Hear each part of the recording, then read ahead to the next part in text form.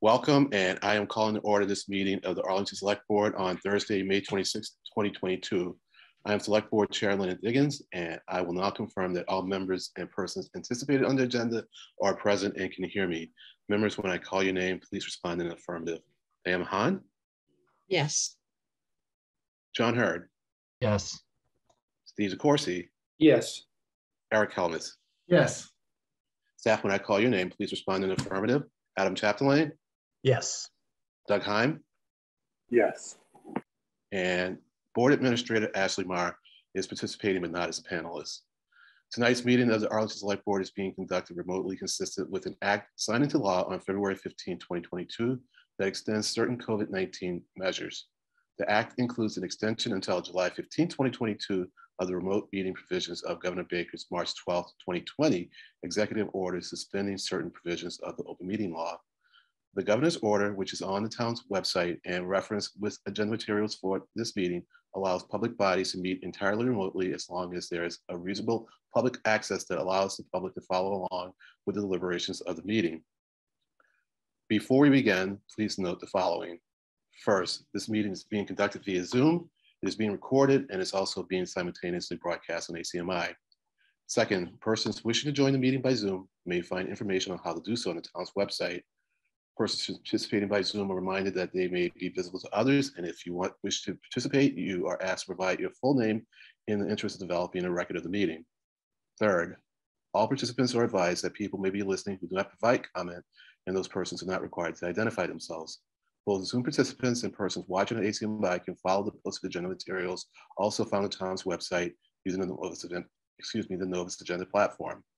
And finally, each vote tonight will be taken by roll call.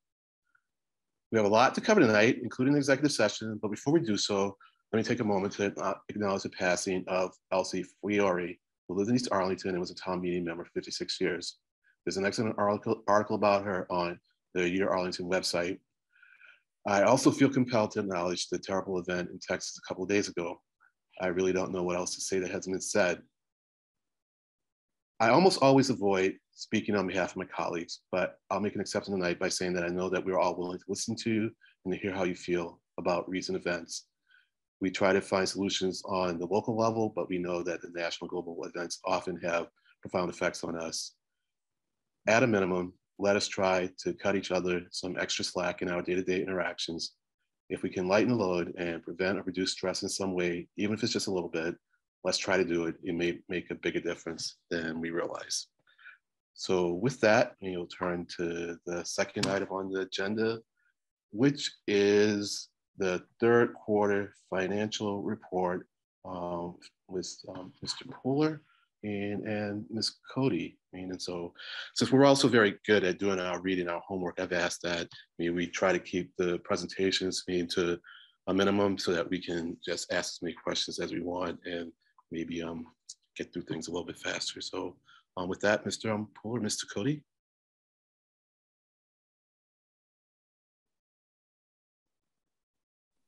If you're talking. Okay, Ms. Cody, I hear you. I'm not hearing Mr. Pooler.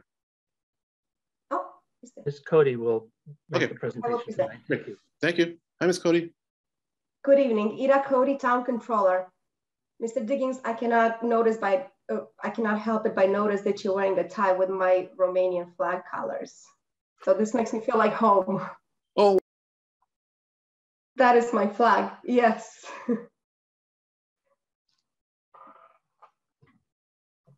Mr. Chairman, you're muted, so we see your smiling face, but not your words. Okay, great, thank you. That's it. I'm happy. That's the case. Thank you. Great, thank you. Thank you for having me here tonight. I will present the year-to-date budget report for the third quarter of the fiscal year 22. This report covers 9 months from July 1st, 2021 through March 31st, 2022. Both expenses should be at 75% for this time of the year, and for the most part, they are. Like you say, I'm gonna try to stay brief. I know that you're familiar with the report. I'm just gonna say that it has 3 parts. The first part is a narrative part where we explain the variances from that they are greater than 75% from the projection.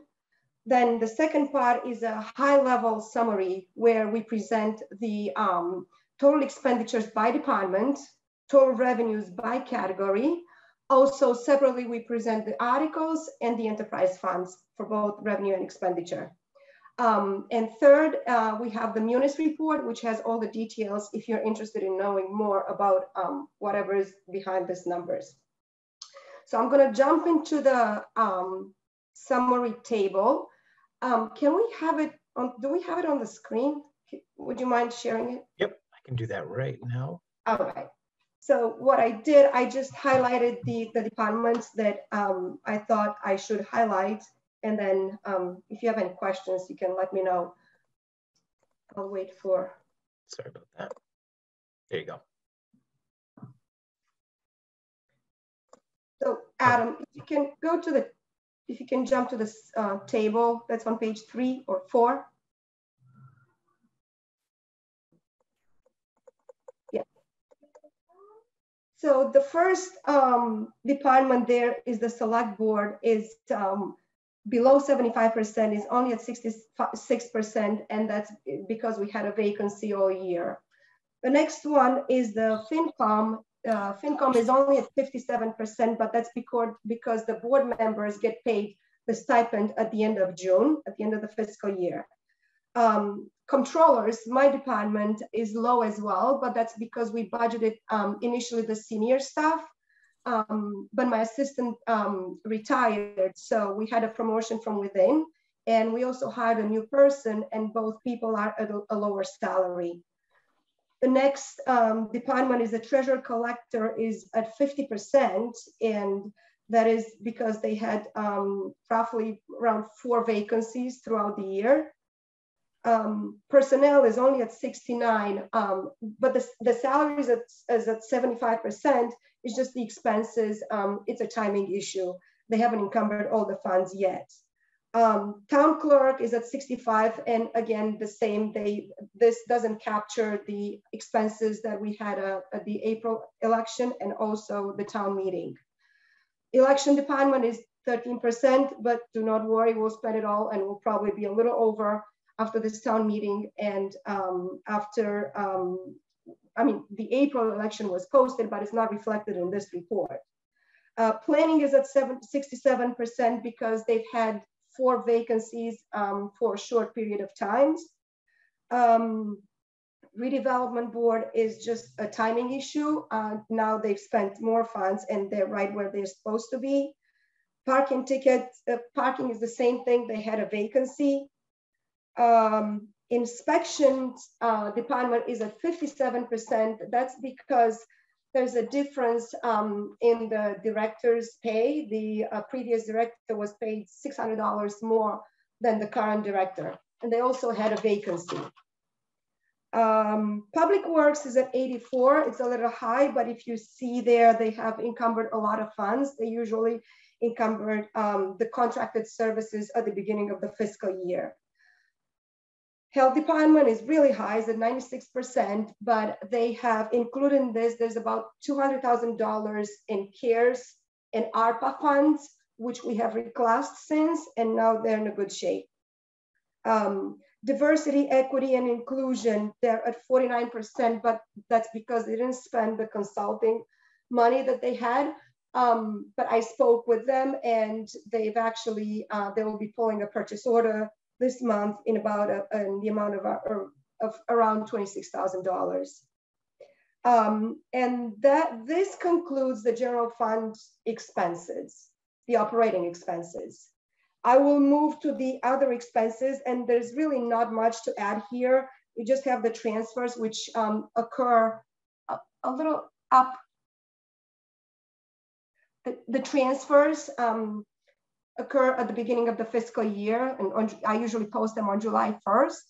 Then I have the debt is at 92%, but that's actually spent now. We only have 22 cents. We paid all the debt for this year, I mean. And the pensions, same thing, we're paying them in July, so they're 100%. Next, I have the articles. And same thing, I'm not going to spend a lot of time on the warrant articles. If you want to move down a little, Adam.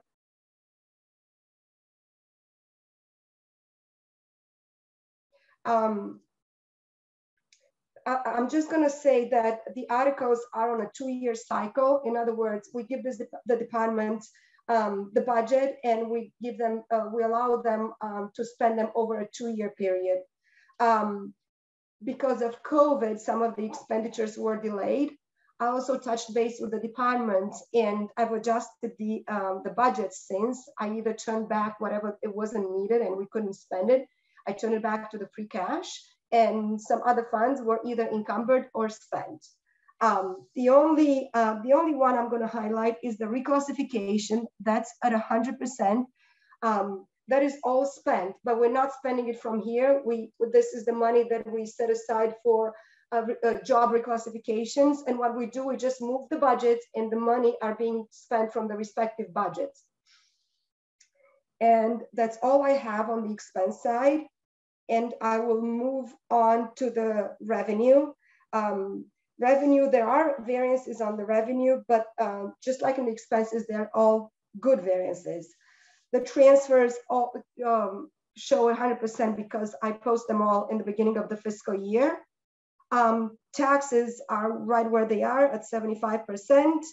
The excise, motor vehicle excise tax is at 115%.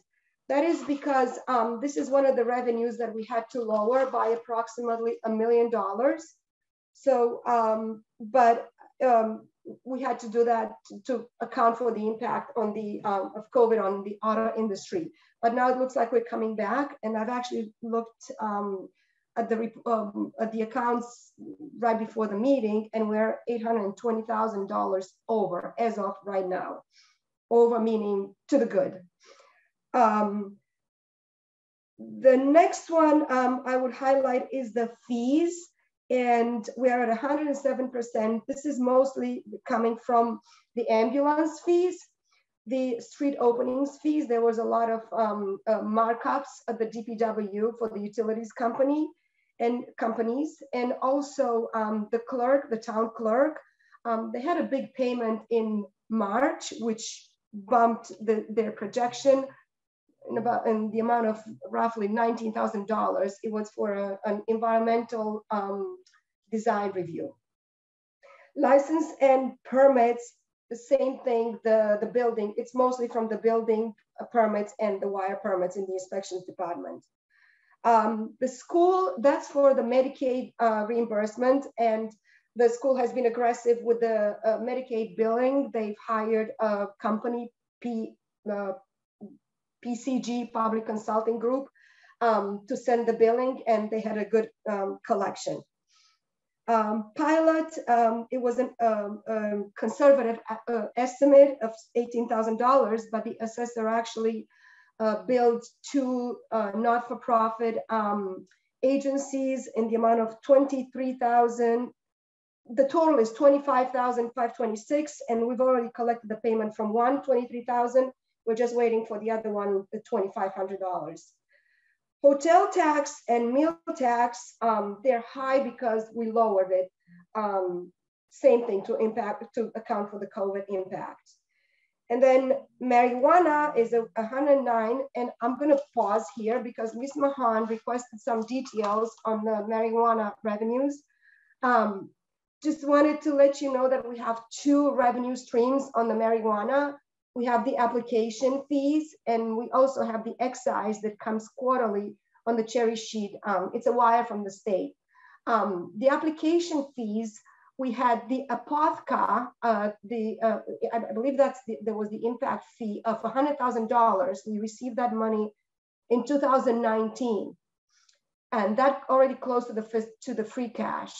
Then in 2020, we had 4 applications in the amount of $250, so that's $1,000. In 2021, we had 2 applications, each of $250, so that makes it $500. And then this year, this fiscal year, we only had 1 application of $250. These are going in a separate account. And we also have an excise account, which is the one that you see here, that says marijuana tax. This year we received $264.79, and we only posted 3 quarters. So this is going to look really good by the end of June. In fiscal year 21, we received in excise $158,127 in marijuana. The interest is at 51% only because, as you know, the interest rates have plummeted. And we actually do have all the interest posted through March 31st. So it is what it is. Ida, maybe we can wrap up soon. I know that select board has a lot on its agenda.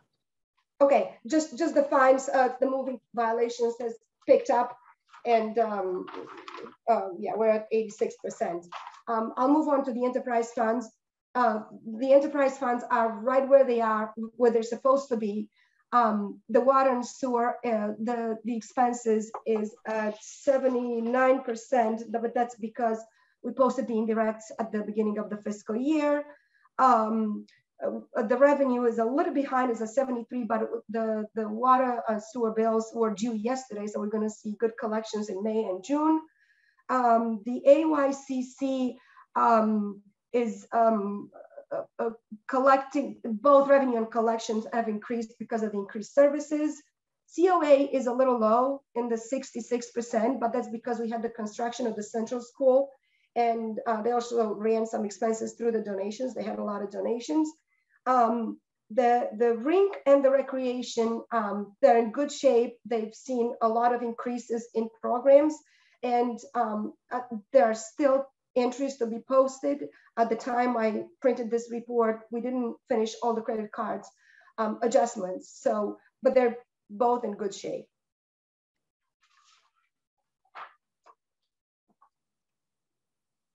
And that's it. If you have any questions, or Cindy, if you have anything to add.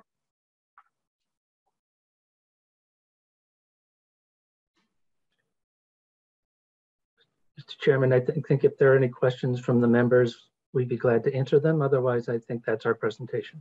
Okay. Well, thank you very much. So I'm going to go down the line on this one using first names in alphabetical order. On some issues, we'll just take hands up. So Ms. Mahan. Thank you, Mr. Chairman. Thank you, Ms. Cody and Mr. Pooler.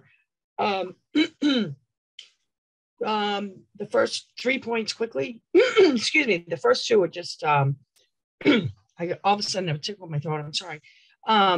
Just directed to the town manager and deputy town manager, just sort of as a pointing out point. I know Ms. Cody spoke about the Council on Aging, and because of the construction, et cetera.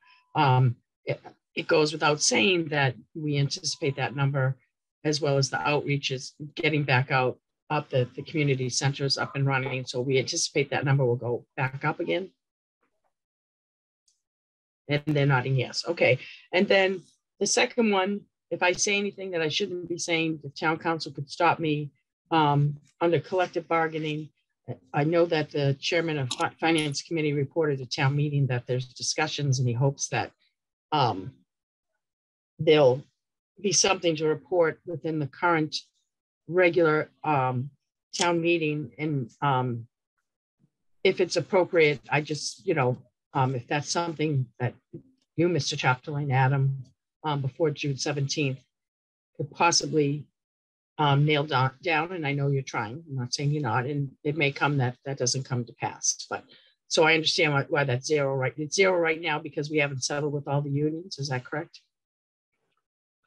That is correct. We went to the finance committee last night to get its approval of our contracts with the fire union, with ACMi, which ratified their vote in town hall on Wednesday, with the librarians, and with and then we went forward with making salary changes, COLA changes for our non-union staff too, and management staff and our elected officials.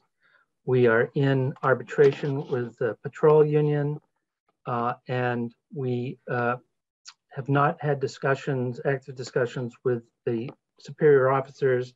I think they are waiting to see what the patrol union comes up with. And SEIU also has a contract that's in place this year, and we need to conduct negotiations with them for next year. Thank you. So you will see that, pardon me, come up at next Wednesday's town meeting for ratification of those contracts I just mentioned. Thank you, I appreciate that. And then last one is just a question. I know it's brand new that our Veteran Service Director has established, but I've seen, I think, at least 2 obituary memoriams asking people to donate to the town's Veterans Fund. As that money comes in, is that a separate line item, or does that go somewhere just under general fund? Typically, all the money that come to the town should be general fund, but I'm not sure I know exactly which donations you're talking about, so I might have to look into it. Yeah, okay. If someone could check with Mr. Chungo, because I know I'm going by memory, but I know he established he wanted to have a separate line item. I don't know. I don't think it was an enterprise fund, but something that if people wanted to donate to the Arlington Veterans Fund, I've seen it twice now because I made one donation to it. So whatever way that can be tracked separately, that Mr. Pooler and or Ms. Cody think is appropriate, just because I think Mr. Chungo also stated that part of the monies, if not all of them, would go to, I don't know if it was the Arlington Center Memoriam or something like that. So I don't anticipate seeing on that now, but I know it's starting to be noticed that if you want it in lieu of flowers, sort of thing. And those are my 3 questions. Thank you, Mr. Chair. I'd like to move receipt. Thank you, Ms. Mahan. And next, Mr. Helmuth. Thank you, Mr. Chair. I'll second the motion for receipt. I appreciate the diligent, detailed report. I have no questions. Thanks, Mr. Helmuth. Next, Mr. Hurd. Thank you, Mr. Chair. And I appreciate the presentation. I don't recall when we started doing these, but they are very helpful to get periodic updates of what's happened with the budget. And I always feel like I should be asking questions, but it's so detailed that it really, it not only gives us the numbers, it explains any of the discrepancies. So I do appreciate that. And I appreciate the time that you both take to give us the presentation.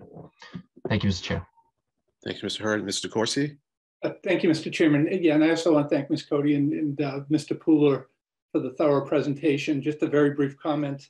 Happy to see that local receipts are as strong as they are, and particularly the building permit fees. And hopefully that bodes well for new growth in fiscal 24 as these projects are built and more value is created. So thank you very much for the presentation. Thank you, Mr. Corsi, and I mean I share the appreciation of my colleagues for a great report, and as Mr. Hurd said, you explained things so well that they're really most of my questions are just curiosity questions, and I'm going to save those for the fourth quarter report, assuming we have a less heavy agenda on that meeting. So on a motion to receive by Mrs. Mahan and a second by Mr. Helmuth. Mr. Heim? Mr. Hurd? Yes. Mr. DeCoursey? Yes. Mr. Helmuth? Yes. Mrs. Mahan? Yes, thank you. Mr. Diggins? Yes. It's a unanimous vote. Thank you, everybody. And so, Thank you. Third on the agenda is for approval, the LGBTQIA Rainbow Commission Pride Proclamation. So with us tonight will be Mr. Rubinson and Ms. Krinsky, the Rainbow Commission. Mr. Chairman, I don't see either of those names, but I do see Susan Ryan Vollmer. Okay, all right. So then we'll have Susan. And maybe Ms. Ryan Vollmer told me that she was going to be the one here. I knew that she was going to speak at some point, but I thought she might be brought in by the co-chairs. Hello, Ms. Ryan Vollmer. Hi. Sorry for the confusion. Lisa Krinsky isn't able to be here tonight. She's and Andy is our immediate past co-chair of the commission. And I succeeded Andy in that position. So. Okay. Got you. And I'm just reading what's here. You would think, having attended the meetings, I remember these things, but sometimes I'm just reading what's in front of me just because that's safer. So as we talked, I'm not going to go through the entire proclamation tonight. I'm going to save that for the 12th, where I can do it in person. And I have a hat that matches this tie that I'm going to wear. It's like a cat in a hat, top hat, and so I'll wear that. But we do want to point out a new element to the proclamation. And so please take it away. Sure. In past years, the proclamation has highlighted the close partnerships that the Rainbow Commission enjoys with the Human Rights Commission and the Disability Commission. But this year, for the first time, we're highlighting the very close working relationships that we've developed with the town's Office of Diversity, Equity, Inclusion and the town's police department. And we thought it might be meaningful if we explained why we did this. So I just want to share a brief story. Since 2020, trust me, it's brief, even though I say 2020, the Rainbow Commission, we've worked quite closely with Director Jill Harvey of the Office of DEI. And during the same period, we've also worked very closely with the APD through Chief Julie Flaherty. And usually when we talk about, close working relationships, we use phrases like collaborative partnerships, creating trust, and it's very squishy. And what does it actually mean? So, I want to tell you one story that shows in a concrete way what can come about from these kind of close partnerships. In 2020, Chief Flaherty asked the Rainbow Commission to review the department's policy on interacting with transgender individuals. With Chief Flaherty's permission, we shared the policy with two national experts in criminal legal matters relating to LGBTQIA+ people. They reviewed the policy. They said, as these things go, the policy was pretty good, but they offered a bunch of suggestions, all of which Chief Flaherty accepted. And last March, we invited Lieutenant Greg Flavin to come to our meeting and just share with the commission how the new policy was implemented and whether or not it's making any difference. So he explained how the new policy was presented to APD. He described the training that the force received. And then he shared quite a few stories about the impact of the new policy in the field, one of which I want to share with you.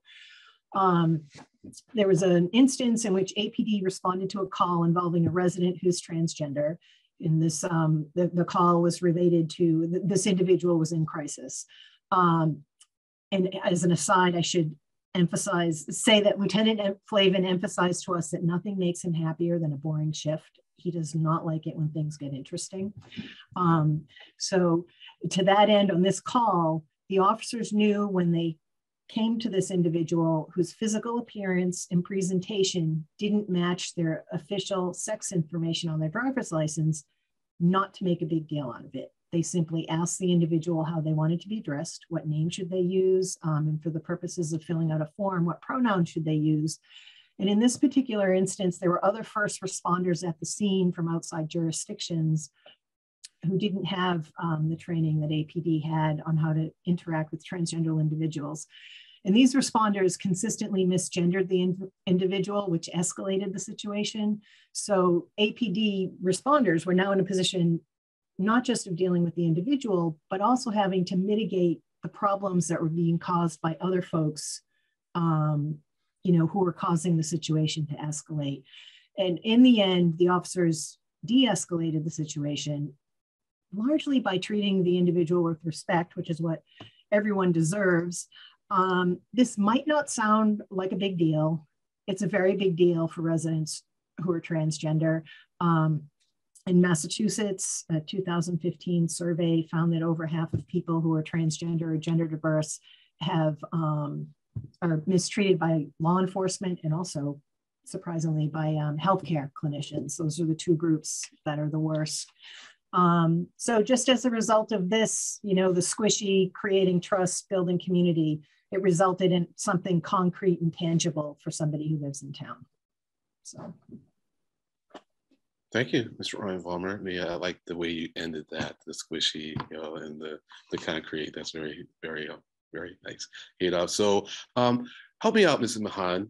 When it comes to the proclamations, do we take a motion on this, and does that happen before or after reading part of the proclamation? Just historically, when it's on the agenda, we take a vote and move approval. Okay. before or after reading? Either, chair's discretion. So okay, great. I mean, so what I'm going to do is I'm going to read the last two whereases, and like I said, when we were at the event, I mean, we're going to have fun with this because my understanding is that we can really have we can do things with the whereas with the crowd. So and I'm going to do the last two because the second to the last one points out what you just said, Ms. Ryan Vollmer. So whereas the LGBTQIA plus community in Arlington is resilient, creative, and innovative, and enjoys strong allied partnerships with the town's Human Rights Commission, Disability Commission, Council on Aging, Council for Arts and Culture, Office of Diversity, Equity, and Inclusion, Police Department, and numerous other groups, residents, and elected officials that support the LGBTQIA plus Rainbow Commission's work to bring greater visibility and empowerment to the LGBTQIA plus population through education advocacy and collaboration with other town agencies, schools, and communities and community groups. And whereas celebrating LGBTQIA plus Pride Month in part by displaying Rainbow Commission flags in Arlington Center and issuing this proclamation are outward representations of the town's commitment to full inclusion of the LGBTQIA plus community in Arlington's civic life. Now, therefore, be it resolved that we, the members of the Select Board, reaffirm our support for equal protections for LGBTQIA plus residents of Arlington. Be it further resolved that we designate June 22 as LGBTQIA plus Pride Month in Arlington. So with that, I now go to Mr. Helmuth. Thank you, Mr. Chair. I proudly move approval. Thank you, Ms. Ryan Vollmer, for sharing the story and the news of the additions to the collaborations in the proclamation. I think it's really wonderful to observe that, and really important to point out that the town of Arlington doesn't just talk the talk, but it walks the walk. And I think that story and the outreach that our chief of police did to develop policies and training is what made that situation so much better when it came up. I'm glad to know that we're acknowledging the longstanding collaboration with Director Harvey in the DEI division, because truly she and her colleagues there do so much with you, and you do as well. So it is a lot to be proud of. And it's a difficult time for everyone in our nation for a lot of reasons. And one of those is that we are seeing a continued resurgence of intolerance and hate based on just who people are. And it seems to be harder and harder for some folks to just let people be who they are and trust them to know who they are.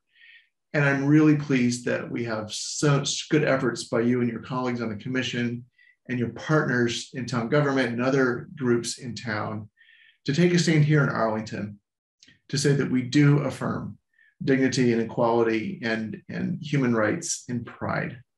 So thank you for what you're doing. And I look forward to seeing you at the festival. Thank you, Mr. Helmuth. This is going to be a hands up situation. So I'll take a second from anyone who wants to make any comments later. I saw Mr. Hurd's hand go up for the second. And any other comments, questions or anything from any of those members? Ms. Mahan? To my colleague, Mr. Helmuth's remarks, ditto to Ms. Ryan Vollmer. Thank you so much for your effort on this and other committees. And I'm really pleased and encouraged of the many partnerships that you're not only stating, but actually are establishing a working relationship with, certainly with Arlington Police Department, who you and I have both spoken about and sung their praises, as well as highlighted some areas that, because policing is being done a different way, Arlington Police Department needs to respond that way, and I think they have. But I also want to put a plug in, similar to when you encounter, a transgender individual, whether it's a youth or an adult. I'm also pleased and hope you continue to foster the relationship with the Disability Commission, especially around those youth and adults who have severe special needs. where not similar to interaction with transgender individuals, but where a normal interaction that a police officer or somebody else would have could also escalate a situation. And I know Arlington Police Department has been trained on that. But we need to, continue to do that. And I'm thrilled that you're starting to foster that connection there, along with diversity, equity, inclusion, and everything else and I can't wait to see the chairman with his hat, with the tie, because he's a fly guy. And I'll see you in June. Thank you. I'm not promising a tie on the 12th. I mean, it all depends on the temperature. The hat for sure, but we'll see. So anyone else? Mr. Hurd? I guess I'll officially verbalize my second and just thank Ms. Ryan Vollmer for the presentation. I always look forward to Pride Month, and I think there's a lot of activities that are really important to the town, but it's also in a town that sometimes we don't always disagree.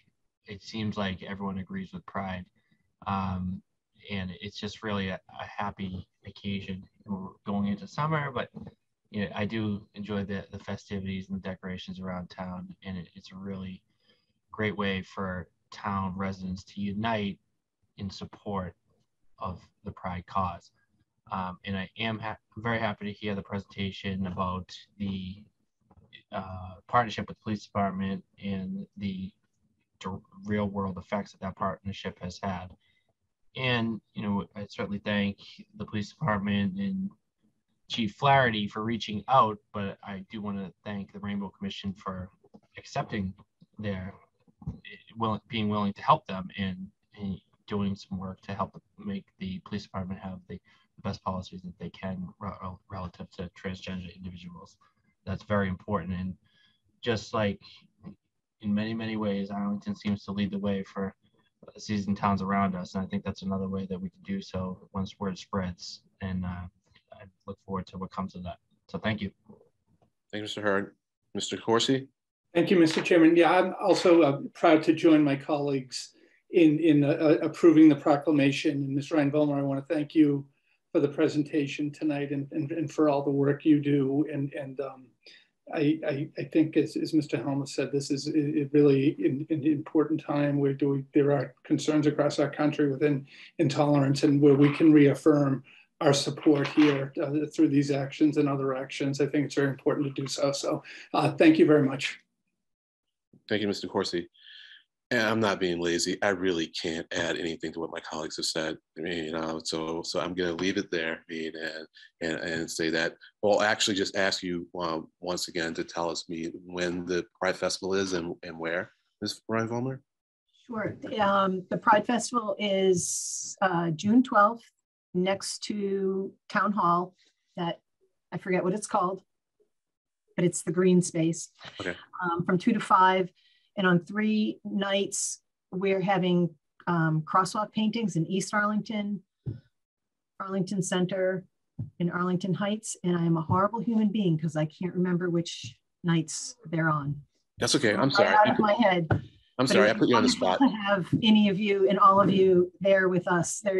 Last year we had 50 people of all ages, and there's nothing like watching elementary and middle school students, painting the streets. They're a little bit out of control, and it's fun. Great. And what time is it on the 12th? The 12th from 2 to 5. Okay, great, thank you. So on a motion to approve the proclamation by Mr. Hurd, and I'm sorry, by Mr. Helmuth, and a second by Mr. Hurd. Mr. Heim? Mr. Hurd? Yes. Mr. Corsi? Yes. Mr. Helmuth? Yes. Mrs. Mahan? Yes. Mr. Dickens? Yes. It's unanimous vote. Thank you. See you on the 12th, if not before. And then so we now move to the consent agenda, items 4 through 8. So number 4, minutes of the meetings, April 20th, 2022, and May 16th, 2022. Number 5, for approval, Boston Women's Market at Whittemore Park on Saturday, August 13th, 2022 from 11 a.m. to 4 p.m. And number 6, request special one-day beer and wine license on May 28th, 2022 at Robbins Library for a private event. Number 7, request a special one-day beer and wine license June 3rd, 2022 at Robbins Memorial Town Hall for a private event. And lastly, number 8, request special one-day beer and wine license June 4th, 2022 at Robbins Memorial Town Hall for a private event. So with that, I go to Mr. Hurd. Approval. Thank you, Mr. Hurd. And anyone, hands up for a second. Okay, thank you, Mr. Corsi. Comments, questions? Anyone? All right, so on motion from Mr. Hurd and a second from Mr. Corsi, Mr. Heim? Mr. Hurd. Yes. Mr. DeCoursey. Yes. Mr. Helmut. Yes. Mrs. Mahan. Yes. Mr. Diggins. Yes. Unanimous vote. Thank you. Moving on to number 9, and so we have an appointment for the LGBTQIA+ Rainbow Commission, term to expire on January 31st, 2025. Ms. Laura Gittleson.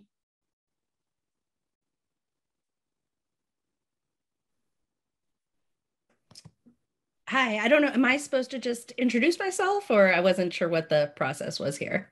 That's fine. I was going to say hello and then ask if you want to tell us a few words Sure. about yourself and why you want to be on the commission, or better yet, why we should just be delighted to have you. Thank you. Thank you so much for giving me the chance to introduce myself. My name is Laura Gittleson, and I have lived in Arlington for 8 years. I live with my husband and 2 kids, one of whom is a first grader at the Pierce School and one who will be in kindergarten there in the fall. I am deeply committed to working on behalf of the LGBTQIA+ community, and I'm excited about working with the Arlington Rainbow Commission. I attended my first Pride March in high school, and I'm glad I got to be here for the earlier discussion about upcoming celebrations in Arlington, and I'm proud to live someplace that takes these celebrations so seriously. I have close family and friends who are part of the LGBTQIA+ community, and although I'm an ally and not a member of the community, I've advocated for the community for many years and in many contexts. My particular interest in advocacy is ensuring that LGBTQIA+ children and adolescents are safe in our schools, represented in the curriculum, and able to show up to every class with the confidence to be who they are and the knowledge that even if they are not fully comfortable to yet be out, they would be completely safe in doing so. I'm honored that the Rainbow Commission has accepted my application to serve, and I can't wait to get to work. Thank you. Thank you, Ms. Gillison. So with that, I will turn to Mr. DeCoursey. Thank you, Mr. Chairman. Yeah, I'd like to move approval and thank Ms. Gittleson for her willingness to serve on the Rainbow Commission, and also thank you for your community involvement to date with the different activities that you've been involved in, and between the Solve Homeless Coalition and just completing your work on the Civilian Police Advisory Committee. So thank you very much, and happy, as I said, to move approval. Thank you, Mr. DeCoursey. I'll do hands up on this one. Mr. Hurd, and gets the second. And anyone wants to add anything? Okay, so thank you. I will just add that it's been a pleasure working. I've seen you at work in other venues. I remember your work on the Police Civilian Advisory Board Study Committee, and in other venues. And I'll also add that allies are the best. They really are, because there's something about an ally. It's either they are supportive in just a special way, and I mean I've been on the other side of that too. Sometimes if it's not your cause, you feel as if you're giving even more, and so really appreciate all that you have done so far and what you're going to do on the Rainbow Commission. So with that, I will ask, well, actually on a motion to approve the appointment by Mr. Hurd and, I'm sorry, by Mr. DeCoursey, and a second by Mr. Hurd. Mr. Heim? Mr. Hurd. Yes. Mr. DeCoursey. Yes. Mr. Helmut. Yes. Mrs. Mahan. Yes, and thank you, Ms. Gittleson. Mr. Davids. Thank you. Yes. Yes. Thank you. Well, so, Thank you all. all right. See ya. So number 10, board appointment to the Board of Health, meeting term to expire on January 31st, 2025. Ms. Laura White.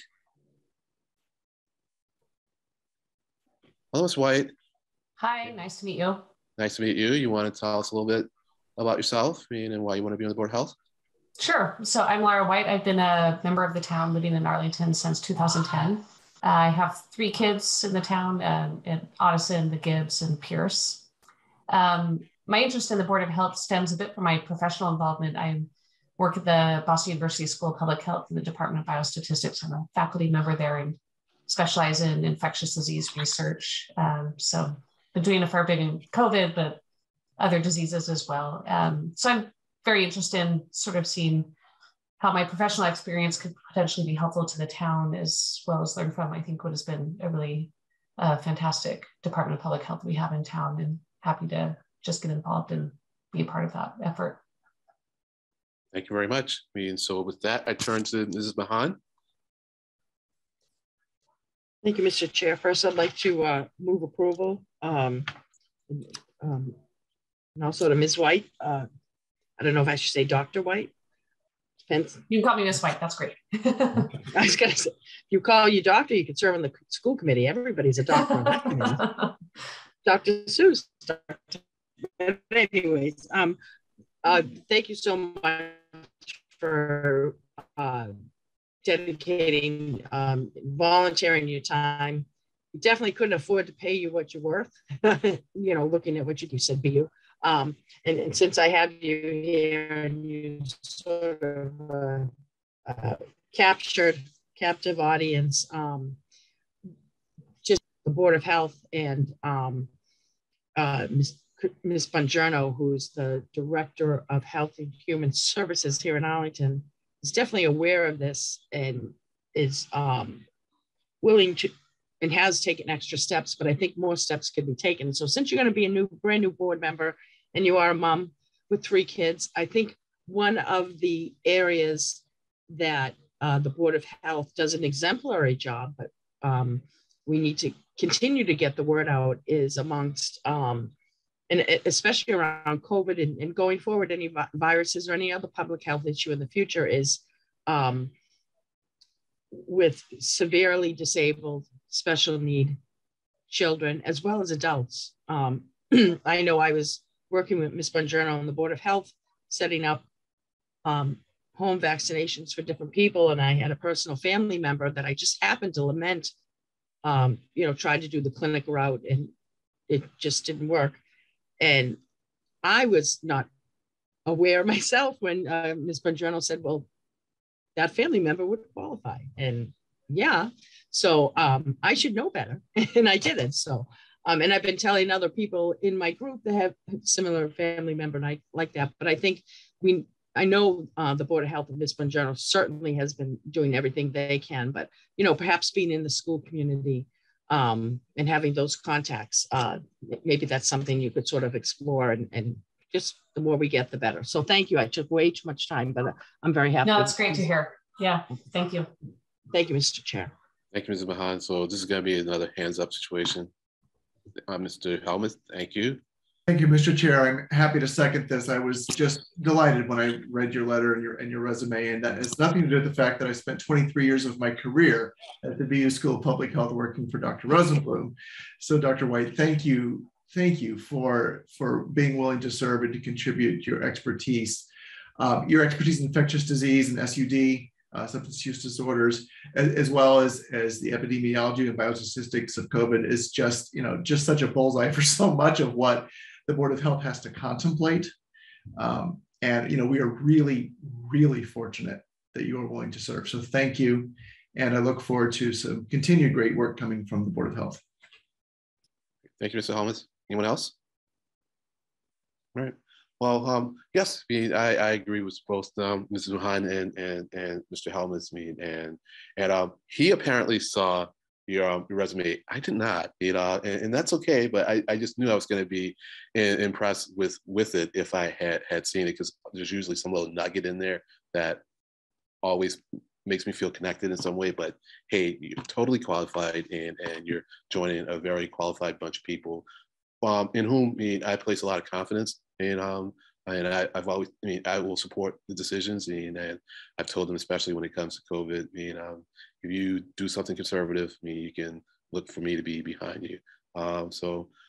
With the motion from Mrs. Mahan and a second from Mr. Helmuth on the approval of this appointment, Mr. Heim? Mr. Hurd? Yes. Mr. DeCoursey? Yes. Mr. Helmut? Yes. Mrs. Mahan? Yes, thank you. Mr. Diggins? Yes, thank you very much. Thanks, take care. Thank you, appreciate it. Welcome.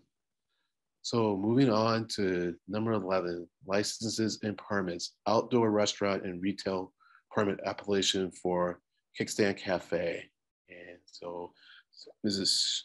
Shea is going to join us. And I think I'm going to let you start it off, Ms. Shea.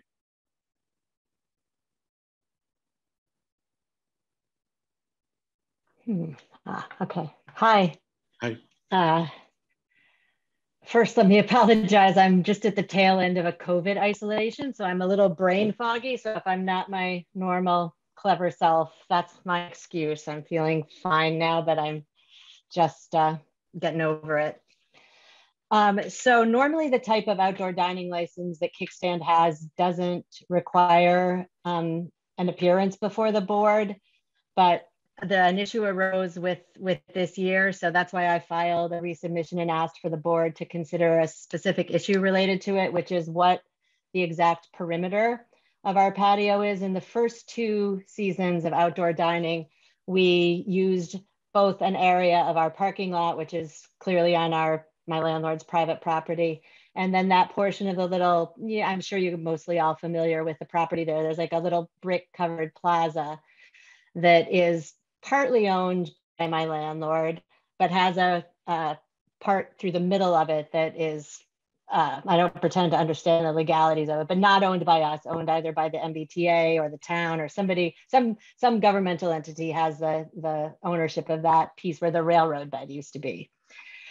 So the plaza, in the old days before the intersection was reconfigured, the bike path had a crosswalk at the very end of it that crossed you across Swan Place. And the way that you transversed to the other part of the bike path was through that plaza.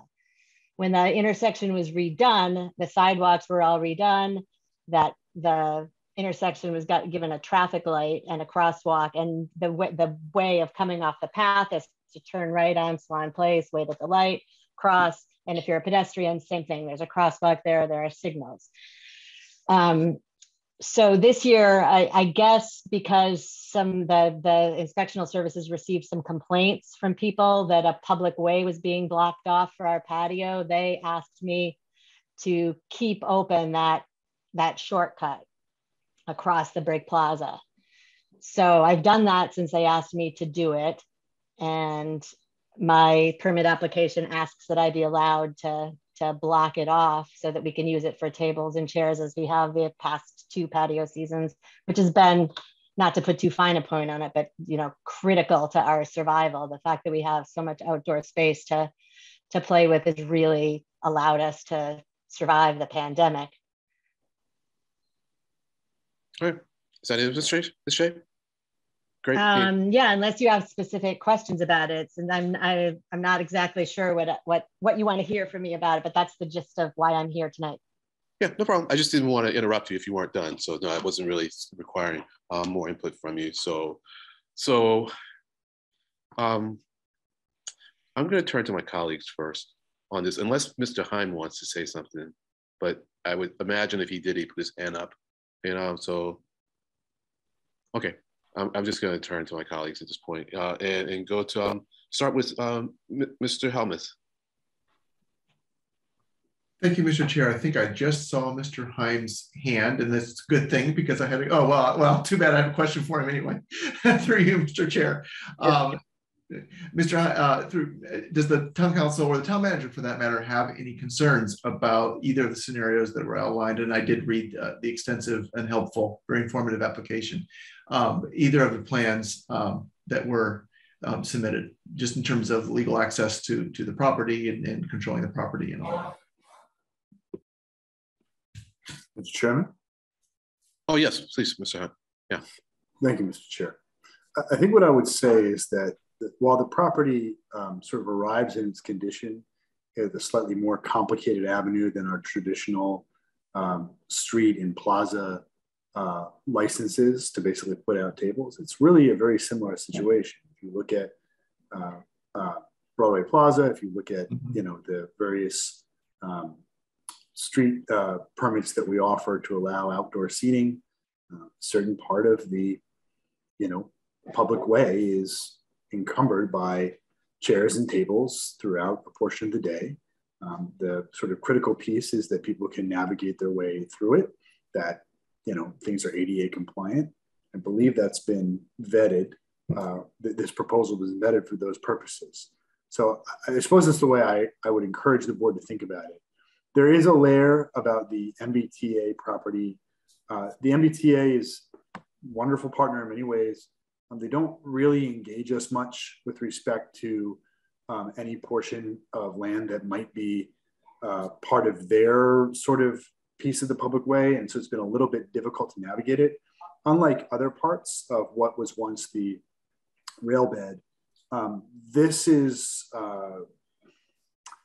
sort of accompanied by, as Ms. Shea sort of outlined, a perfectly accessible public sidewalk that you don't necessarily need to go through this particular area in order to get where you need to go. And in fact, given the clamp project a number of years ago, we didn't want people going through that anymore. We wanted people taking it in a more accessible way. So I think that I don't want to elevate form over substance here.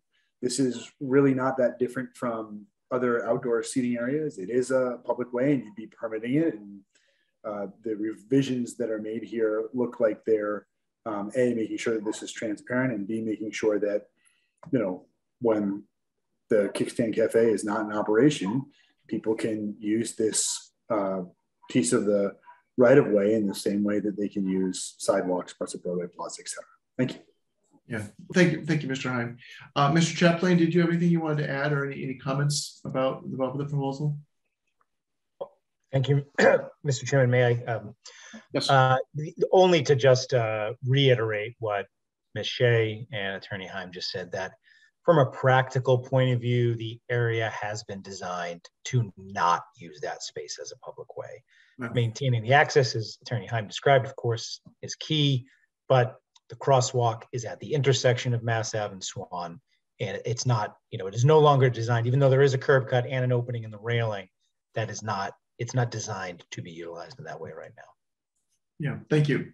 Yeah, and I find, it's something else I really appreciated in Ms. Shea's application, was just noting the investments that she has made in her business for that public space. And I think I view this really as, yes, it's operating a business, I think a really valuable business, but also it's a public, maintaining that space and providing that space is also a service to the public, and creating shared space. That's one of the things we hear about the most from the residents, is we want more businesses where there are cafes and outdoor seating and opportunities to socialize and meet up. And I think the fact that there's the shared private ownership of that, and that you've made investments of that, is really meaningful to me, and we appreciate that.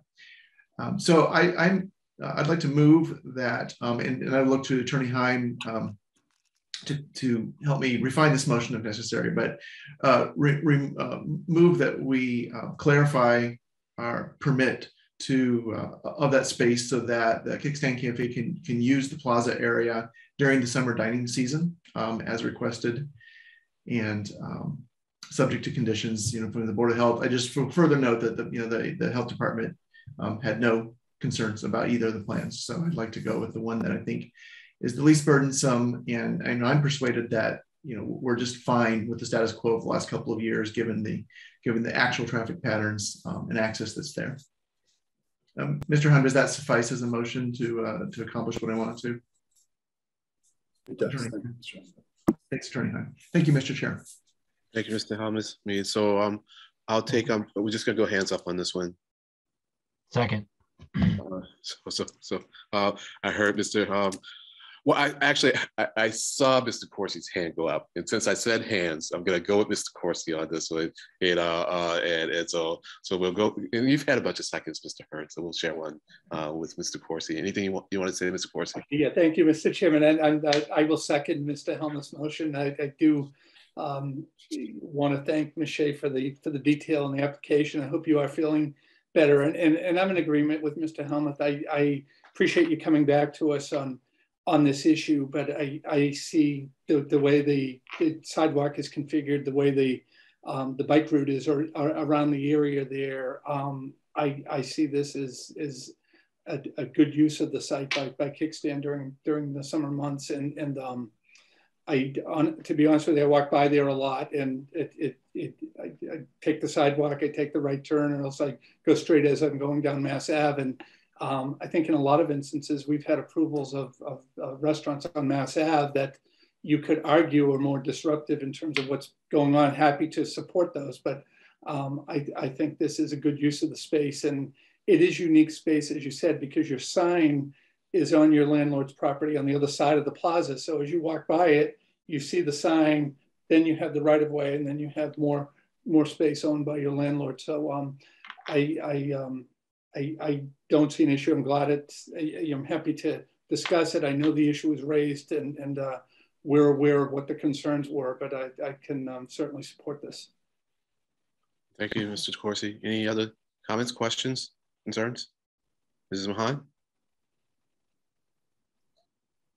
Thank you, Mr. Chair, and thank you, Ms. Shea. And just very briefly, yes, you're correct. It's MBTA land, as is the Minuteman Trailway. It's also known as the bike path, but we're sort of the overseers of that, and also including this plaza. And I just want to make it clear, just on the record, that you've also agreed in lieu of being permitted to use this public space that you're going to engage in sanitation as well as some beautification around the area. And I would just say, if on the MBTA land, the plaza, if you see any bricks or displaced roots that you can see is going to be a possible slip and fall situation, if you could just notify the town and let us know, and we'll make sure we let the MBTA know, and then we'll decide from there who should make those improvements. But everything else in there, and it's my understanding you've agreed to do this, even though it's really just the land that your landlord owns, but you've also agreed to keep the plaza clean, do some beautification and sanitation. So we are getting something back from you for use of the plaza. So thank you, Mr. Chairman. Thank you, Ms. Mahan. Anyone else? Okay, well, my only question is, and this is to you, Mr. Helmuth. I mean, was your motion to allow the current, well, the initially approved usage, which was full uses of that plaza, have it closed off only during hours of operation, or for permanent all the time? No, well, so the application had outlined two scenarios, and the preferred scenario from Ms. Shea was that they be able to block that off during the summer dining seasons for the duration of the permit, so that they wouldn't have to try to install mobile barriers to open it back up and shut every day. And and my reasoning for that was just being very satisfied that they're perfectly safe and logical and in convenient traffic patterns on the sidewalk, which I myself use as well. So that's my motion. That's fine. So I was missing a detail in your Sure. Yeah. No, thank you for clarifying. Yeah. Well, I think it's my brain fog. I mean, and my brain fog is caused by town meeting at 11 o'clock. But so yeah, and I was in favor of that anyways. I mean, so I have nothing more to add, than to say, I think I know where it's headed, and so I wish you the best in the rest of the summer.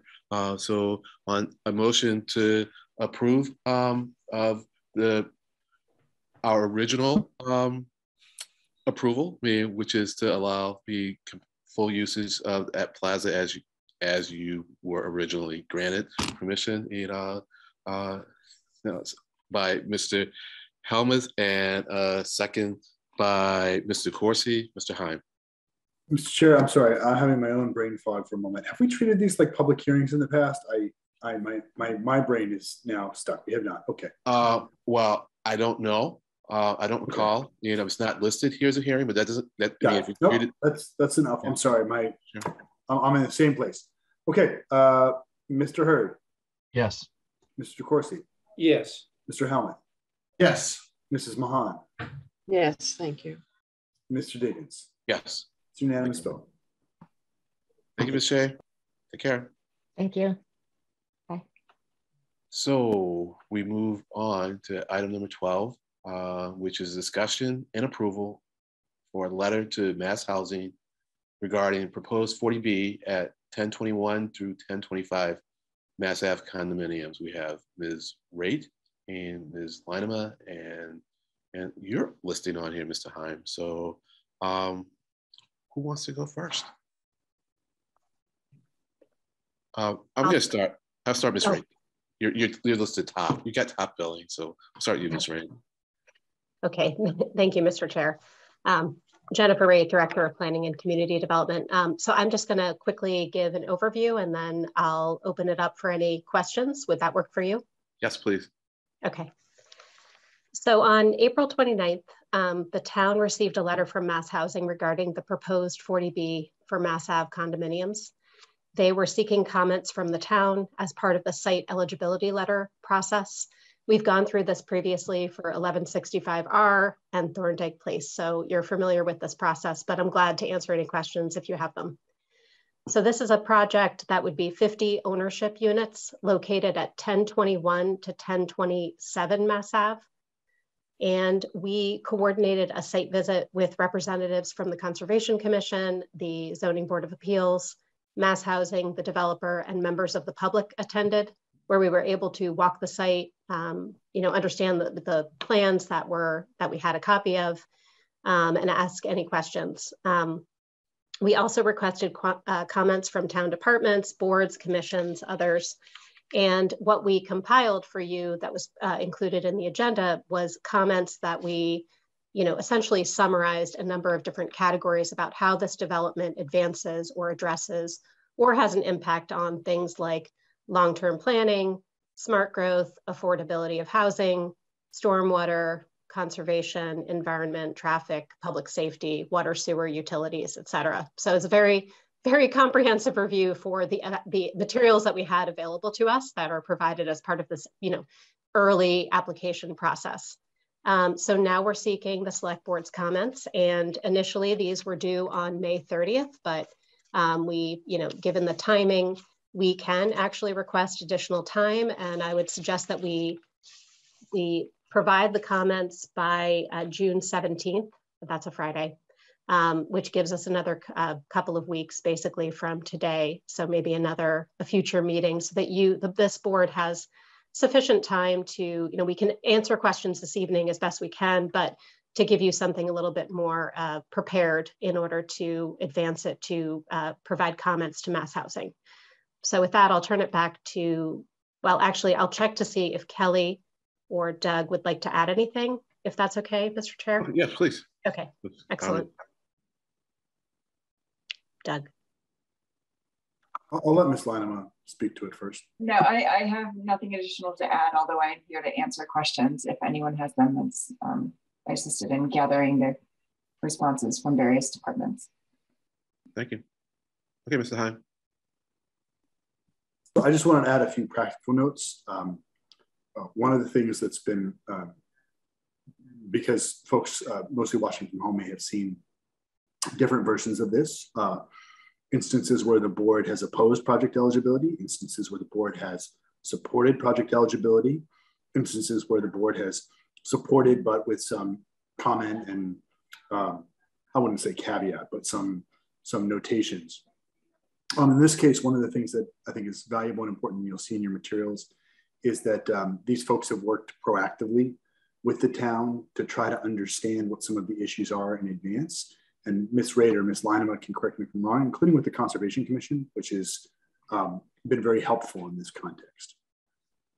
The board doesn't have to stake out a strong position, and the purposes of project eligibility are, as Ms. Raitt has sort of outlined in her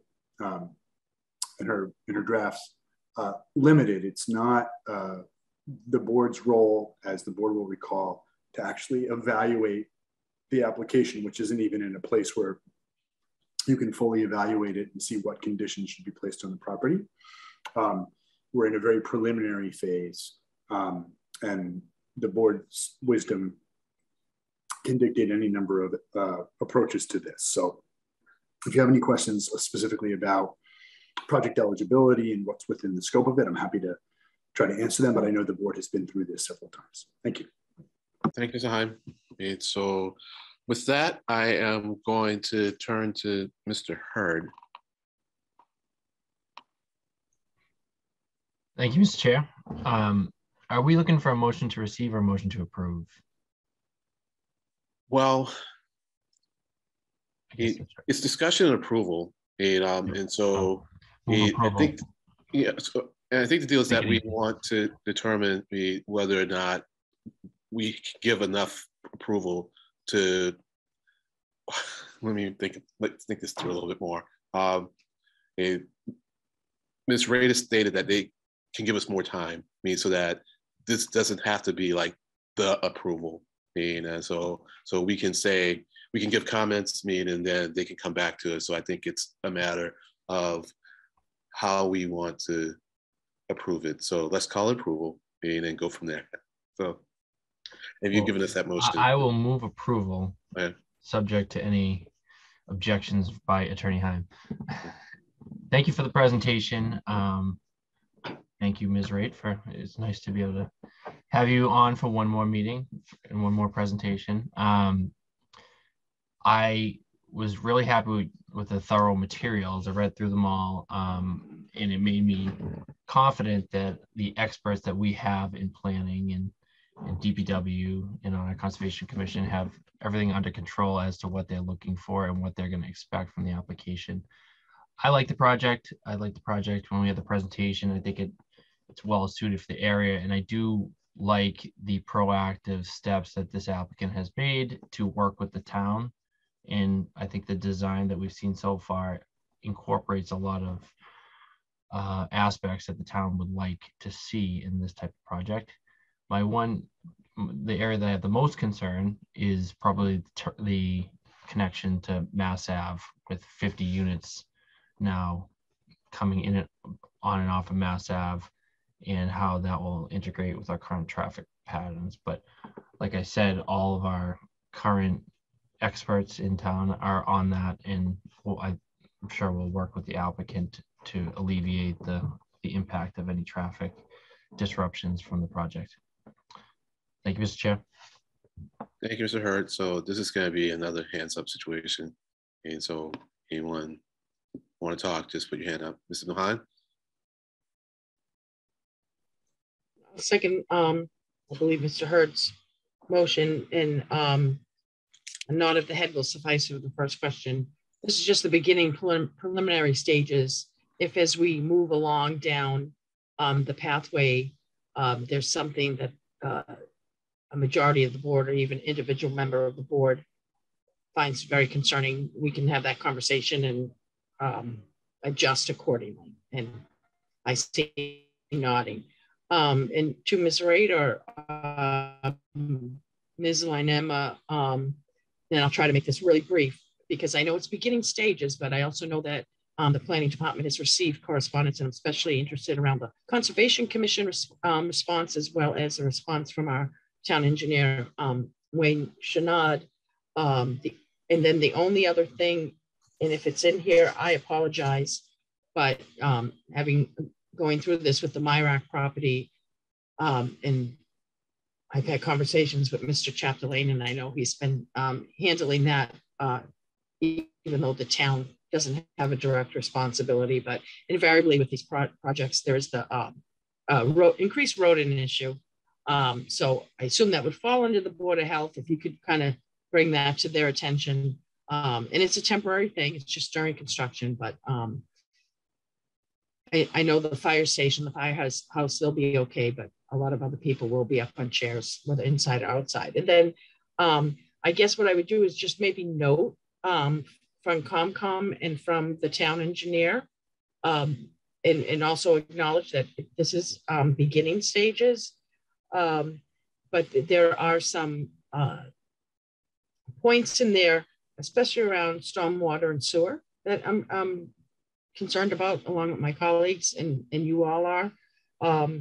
So my first question would be some of the points in, and I'll start with the town engineer's letter regarding, test holes, I&I connection, as well as along, I think, the sewer issue, possibly putting in a T connection, which I honestly don't know what that means, TEE. Is our approval with the comments from the town engineer, do they go hand in hand, that these are issues that have to be resolved and the town has to agree upon, that maybe we might not agree on how they get resolved, but they are definitely going to get resolved? There will be an action plan there's about 6 points in the town engineer's submission to the board, largely under stormwater, water, and sewer.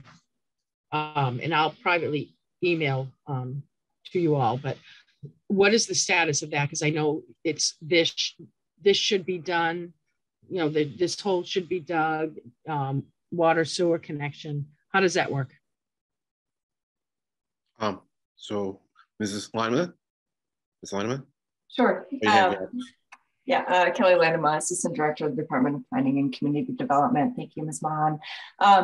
These are essentially recommendations to the applicant. And as this is in the project eligibility stage, the applicant has not yet seen these comments. So these would be comments that would be sent to the applicant.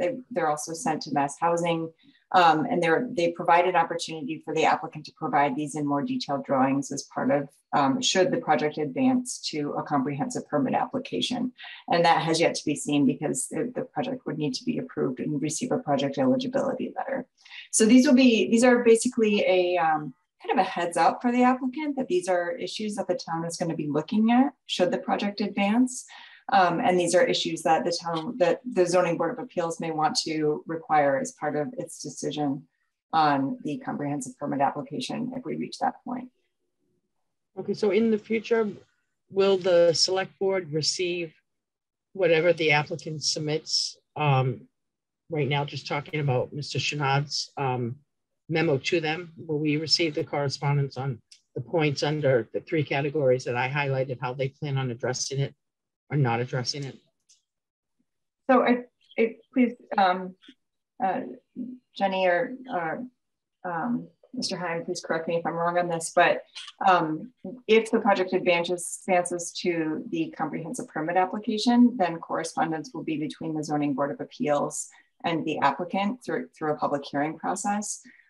We also will provide opportunities at various points for boards and committees, including the select board, to provide additional comment. And all of this information is publicly available on a subpage of the Zoning Board of Appeals on the town website. So we will be posting these throughout the entire hearing process. And if I, through you, Mr. Chair, on this point, and then I'll move on quickly to Concom. If I could ask either Ms. Raid or Attorney Heim, is it appropriate for me, I don't want to go into it at the meeting, but the 5 or 6 concerns that seem really important to me that I'd like to see them addressed, and B, how they are addressed, that if I send that to Ms. Raid and receive a response back to the full select board, is that appropriate? I'm glad to take that. Give us Raid, go ahead. Okay. Yeah, absolutely. That is absolutely appropriate right now. So if individual board members have questions or comments or concerns, this is a really great time to communicate that to us so that we can put that into a letter. Of course, we'll be working with Attorney Heim on this letter, drafting it. So if you have specific issues, if you think there's something important to emphasize, If you have, some questions that you are or issues that will be coming up in the future that you would like them to address, that you're aware of in that immediate vicinity that relate to traffic or other, issues in the neighborhood, those are all important things to put into this comment letter. And I'll give you an example. In actually in the comments that we provided, we already made a note that they've proposed 50 home ownership units, and of course 13 of those would be affordable, and we say, early in the process, we would like you to provide at least half of them at a lower, to people who make a lower income than what you would typically provide under Chapter 40B. So we're already, those are our comments, and we're moving in that direction. But you might agree, you might say something different, and you might add on to other issues as well, like the things that you've noted from the town engineer's letter and other concerns that you might have, or things that are of interest to you for, about the design. There could be any number of different things that you comment on at this point. As Ms. Lyanema just said, that, we're looking for the comments. It's basically feedback to the developer. They shape that in the application that formally should eventually get filed with the Zoning Board of Appeals. This is the first part that basically gives comments to Mass Housing so that eventually they can provide the project eligibility letter. And then that's when the clock starts with the Zoning Board of Appeals. And also, as was noted, we can come back in the future and field additional comments from this board, share any materials. We've already started a page on the website, so all of the materials are being shared at this point in time. But we'll be happy to keep in touch with you over the course of this project. Okay, and if Ms. Lynema could do me a huge favor, that when I do send the email, the three under engineering are stormwater, water, and sewer. And for some reason, if what I send you doesn't include one of those categories, if you could just remind me. And then lastly, on the Conservation Commission comments, since it's coming from the Conservation Commission, does that have a little more teeth to it in terms of they have to address it either with the suggestions that Concom made or something else that they deem to be parallel to what Conservation Commission has highlighted? You're addressing that to? I will start either with Ms. Ray. Right, sure. Thank you. They would be wise to address the issues that have been raised. I mean, as part of their application process, and particularly with the Conservation Commission, they will have to go through a separate, permitting process after any application that is, eventually approved. So if there are, if there's feedback from the commission that they have to incorporate into the development at this time, it would be I think that would be very wise, because they don't want to have to reconfigure the development in order to achieve those goals if they don't meet them in the future. So this is absolutely the time to address that. Okay, and yes, there's some more teeth to it. Awesome. And then if I could just add one more thing to Ms. Lynema's plate, that when I send the email, I'm going to highlight questions on the 4 Concom comments that at some point I'd like the board to be sent just information how they get addressed. Thank you, Mr. Chair. I apologize for taking so much. It's just flooding and I and all that's like, I'm a water fog, so we'll go there. No need to apologize. We're doing fine here, so I'm not trying to rush things. So thank you very much, and anyone else? Questions, comments? Mr. DeCourcy? Thank you, Mr. Chairman. And before I start, I also want to wish Ms. Ray well and thank her for her years of service to the town, and wish you the best of luck at the Northern Middlesex Council of Governments. So I know this will be the last meeting that you attend, so best of luck to you. So just a couple of comments, and I agree, I appreciated the proactive approach that the applicant took here in making a presentation to us. I'm thinking back to the MIRAC original project eligibility application and comment period, and the letter to Mass Housing in that instance came from the select board along with other comments from different committees in town or departments.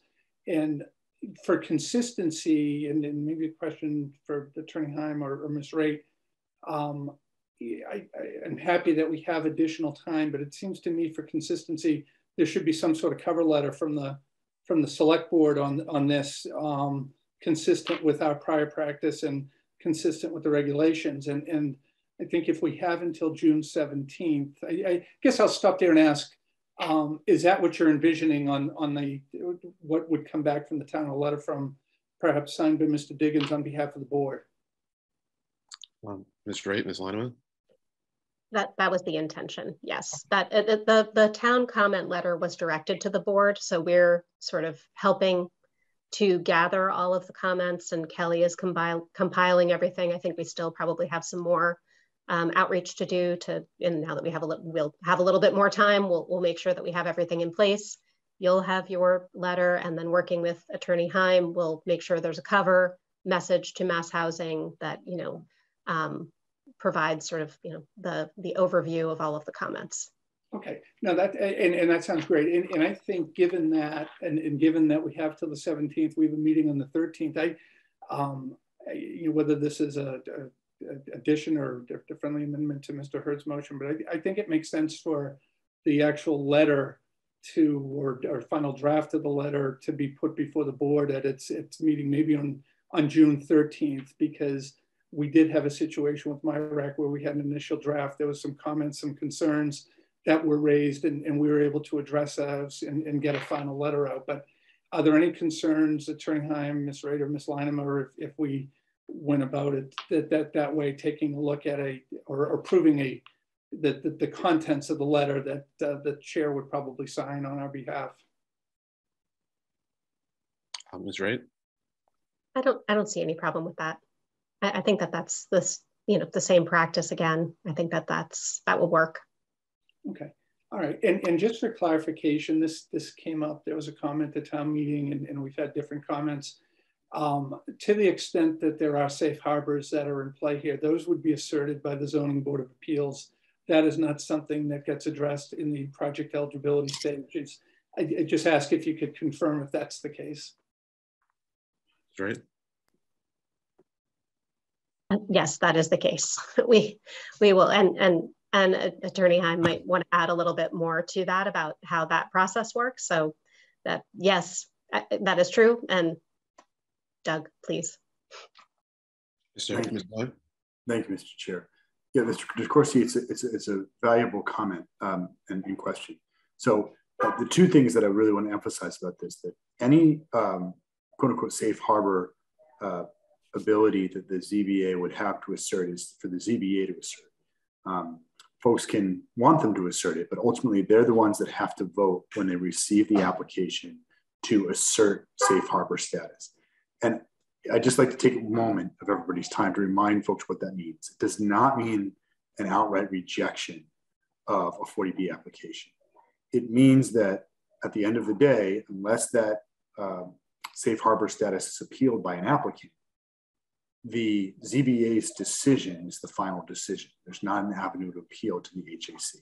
So sometimes we talk about safe harbor status if it means there will be no more 40B applications. That's not what it means. And there are also types of safe harbor status that are static. In other words, there are safe harbor status that are the result of housing production plans that don't last forever. And then there's safe harbor status due to general land area, safe harbor status due to actually having 10% of your housing. So it's a little bit of a nuanced thing. It's for the ZBA to assert. And it doesn't mean that they're rejecting something. It means that whatever they decide, and approval with conditions and approval as applied, or a rejection, ends with the ZBA and doesn't advance to the HAC if the applicant so chooses. Thank you. Thanks, Mr. Heim. Mr. Coursey? That's it. Thank you, Mr. Chairman. Thank you, Attorney Heim, for that response. You're welcome. So any other comments, questions? Mr. Helmuth? Nothing to add to my the comprehensive comments from my colleagues. I do appreciate the suggestion of taking some extra time. I think that'll be helpful to make sure that we get everything in by the 17th. So thanks for the good work on this. Thank you, Ms. Helmuth. Yes, I was impressed. Quick question to probably Ms. Wright. How many people went on the tour? I don't know. Were there like 10 people? I think about 10. We had representatives. Yeah, it was actually posted as a public meeting. And so there were 3 members of the public who also were there. Great. Thanks. So yeah, so I'm impressed with the what we've seen so far.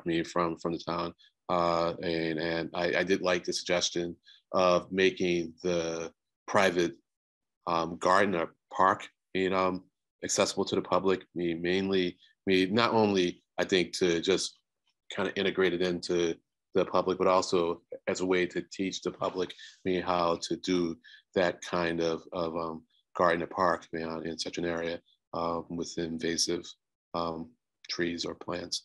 So I look forward to seeing this move along, and so I have nothing else to add other than to say, thank you also, but as I said in email, because we're going to be in touch, this doesn't have to be goodbye. It'll just be so long. And I look forward to interacting with you a lot more, because I have just learned so much from you. You've always been so open and accommodating, and just a real wonderful resource to the town. And so you're going to be in the region, and you know how I feel about the region. And so we're going to be working together on various things in one way or another. So thank you, and look forward to seeing you around. So on a motion from Mr. Hurd, for an approval, and a second from Ms. Mahan, Mr. Heim. Just so I'm clear, Mr. Chair, the motion is going to be that the board is approving what the planning directors put together tonight. We will develop a cover letter that will subsequently in further detail the select board's comments, including any individual comments that are provided or questions from Ms. Mahan or any other board members to be transmitted following the June 13th meeting, correct? Yes. Thanks, sir. Mr. Hurd? Yes. Mr. DeCoursey? Yes. Mr. Helmuth? Yes. Mrs. Mahan? Yes. Mr. Diggins? Yes. It's unanimous vote. Thank you. And moving on, let me just pull up my window because my screen went to sleep. So we have item 13, discussion on Mass Ave parking, the Mass Ave parking study near the Appleton Street and Mass Ave intersection. And that's going to be with Mr. Anstups. So Mr. Coursey? Thank you, Mr. Chairman. This had come up, as the board knows, last fall, and at that time I recused myself because I have a relative who was a business owner on the block nearby this intersection. So consistent with that recusal, I'm going to recuse myself from the discussion again this evening. Thank you, Mr. Coursey. So in terms of letting you know when we are done, will you handle that, Mr. Chapdelaine? Yes, I'd be happy to contact Mr. DeCoursey to let him know. Okay, appreciate it. Thank you. So, all right, Mr. Amstutz. Thank you, Mr. Chair. And do you need screen sharing, Dan? Not necessarily, only if you'd like to bring up the report, but I will just say a few words. I didn't create a separate presentation for this. But thank you. Yes, good evening, everyone. Good evening, Mr. Chair. So this is the, as you may recall, this was a request of the select board from this last fall related to the Mass Ave Appleton area and that intersection. And so staff, again, went ahead and collected data from that intersection about parking, and the area that we looked at was along Mass Ave from Richardson Ave to Fessenden Road, Forest Street from Mass Ave to Pierce Street, Appleton Street from Mass Ave to Acton Street, Appleton Place from Mass Ave to Burn Street, and then Burn Street from Mass Ave to Appleton Place. And so that was the area. There's a map that was included with the materials as well that goes along with the report. And so the sort of study or report is broken into a number of sections, just background, the existing conditions and the data collection methodology, the data analysis about utilization and turnover, the impacts from the short-term implementation, and then a conclusion. And so this was a study that was conducted by staff. We also used a number of volunteer residents to help collect data. I created a spreadsheet of all of the parking within the area within this area that we were looking at, for them to be able to check off and go hour by hour to look at how many people were parking there and for how long. So we collected about 22 hours worth of parking data over 6 days in October of this past fall. And the largest set of data that we have from that period is on Thursday, October 7th, is when we had about 8, I believe maybe 10 hours actually of data. And so we surveyed 136 parking spaces, 97 of them on Mass Ave. And really what we found was that there was a pretty plentiful supply of on-street parking in the study area over the course of the day.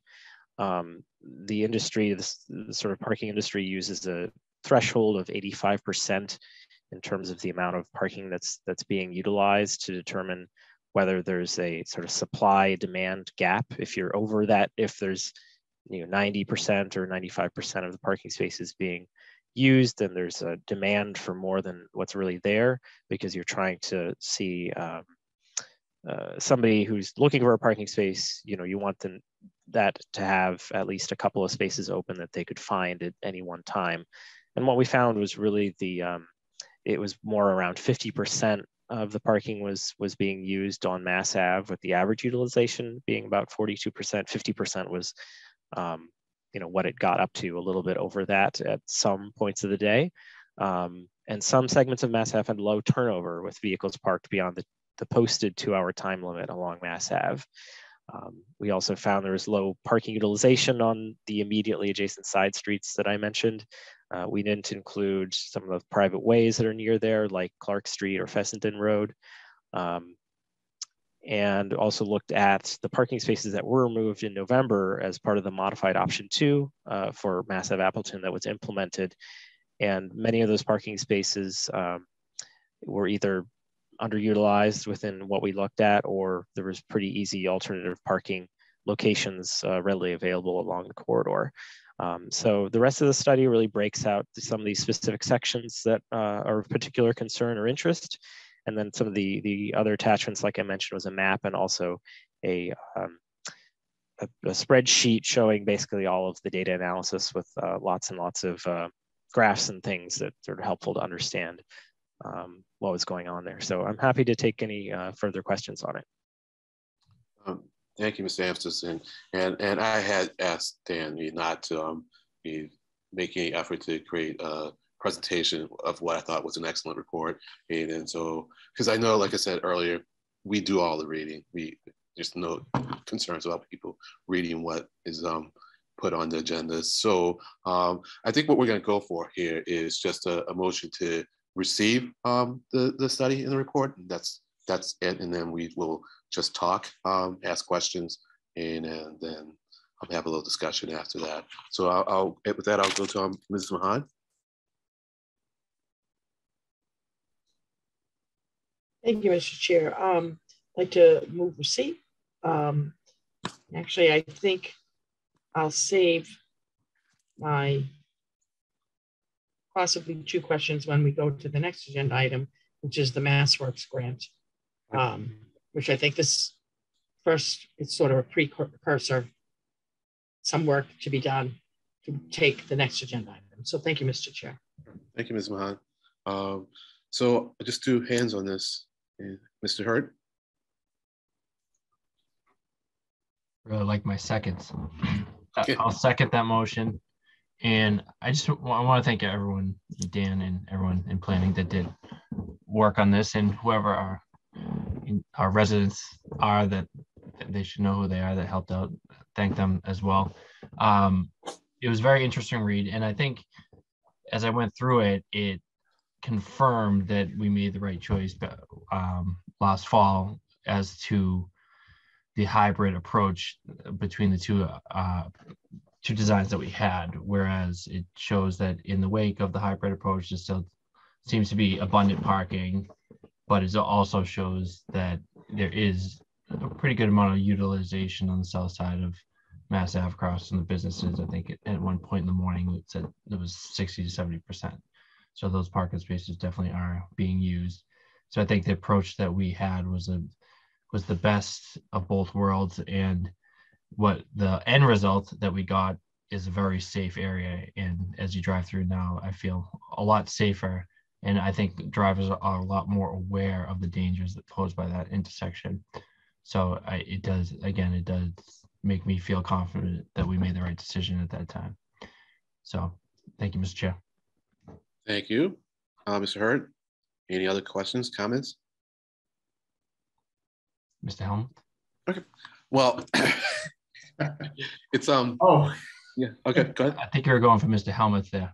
Yeah. Well, he didn't say anything, so I thought maybe. Well, I should be used to answering to Mr. Hurd by now, Mr. Chair, but I wasn't in that moment. This was an outstanding report. The amount of work that are represented both in doing the study observations and the analysis is really kind of staggering, and I really, really appreciate it. I think this will be really helpful to us as we look toward the long-term safety improvements, the permanent safety improvements that we need.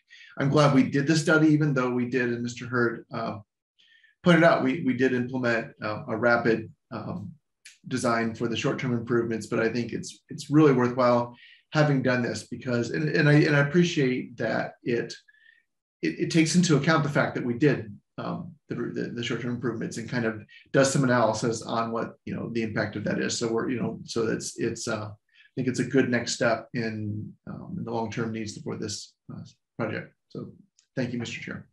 Thank you, Mr. Ms. Helmuth. So it is interesting because I guess I came to the opposite conclusion as Mr. Hurd because for me it indicates to me that we could take out that parking on the south side and not really hurt the parking situation in that area at all because of the underutilization. Because once there just seems to be, and also it seems that a lot of the parking on the south side is long-term parking, and so hearing anecdotal evidence of bike conflicts on the north side, I still really would like to get a bike lane on the north side, and that would involve removing the parking on the south side. So I don't know if we can get there, and I want to try to get there in a way that is respectful of everyone in the process. And by that, I mean, I don't want to push fast. I really would like to provide opportunity for people to think about this and to talk with people and for us to get more public input and then see where we go. And as Ms. Mahan said, perhaps what comes out of the next item will inform us as to when we might want to move on making that area even safer. But that's where I am on this. So we can go for another round of discussion if we want, or we can just take a vote on receiving the report and then move on to the next item. All right. So with a motion to receive by Mrs. Mahan and a second by Mr. Hurd, Mr. Heim? Mr. Hurd? Yes. Mr. Corsi? Oh, I'm sorry. My apologies. Mr. Corsi recused himself. I apologize. Mr. Hurd? Mr. Helmuth? Yes. Mrs. Mahan? Yes. Mr. Diggins? Yes. It's a 4-0 vote with Mr. DeCourcy recusing himself from the discussion. Thank you. Thank you. So are we thinking that Mr. Corsi is not going to be involved in this next item also? Yeah, I think he's. Okay. Mr. Chair, he just contacted me saying he would continue to recuse himself through item 14. Thank you. Appreciate it. So for item 14, let's see, what is it called exactly? Okay, this is discussion Mass Ave and Appleton Mass Works grant application, once again by Mr. Amstutz. Thank you, Mr. Chair. Yes, so this is, yes, related to Mass Ave at Appleton. Of course, we have, I'll just briefly say that we have retained the services of Stantec Consulting for really looking at this project, the long-term, bigger picture. You know, we're kind of looking at it, could be a full sort of reconstruction of how to make this the corridor, not simply Mass Ave at Appleton, but this corridor from about Richardson to Quinn Road, much safer, as there's similar kind of geometric and safety problems at Lowell and Mass Ave, and also Forest and Burton and Mass Ave, which came out, I think, pretty strongly through the process of looking at Mass Ave and Appleton through our design review committee. So you know, the MassWorks grant has to have a kind of housing sort of economic development component to it, and you know, because of the 1165R, the sort of MIRAC property that was permitted, and there's also a hotel at the corner of Clark Street and Mass Ave that was permitted. You know, there's definitely activity in the area that we can connect it to in order to apply for this grant funding through the state. And we are applying this round in order to see if we can get some funding to we can get some funding for the existing contract with Stantec to finish out the design, but also we also need some funding in order to get sort of the next piece of that, which would include the sort of the right of way as well, whatever would be necessary when it you know, comes out of the design, and the funding that would be needed for that. So that's actually a fairly substantial amount of money that we would need. About $300,000 is what we'd be asking.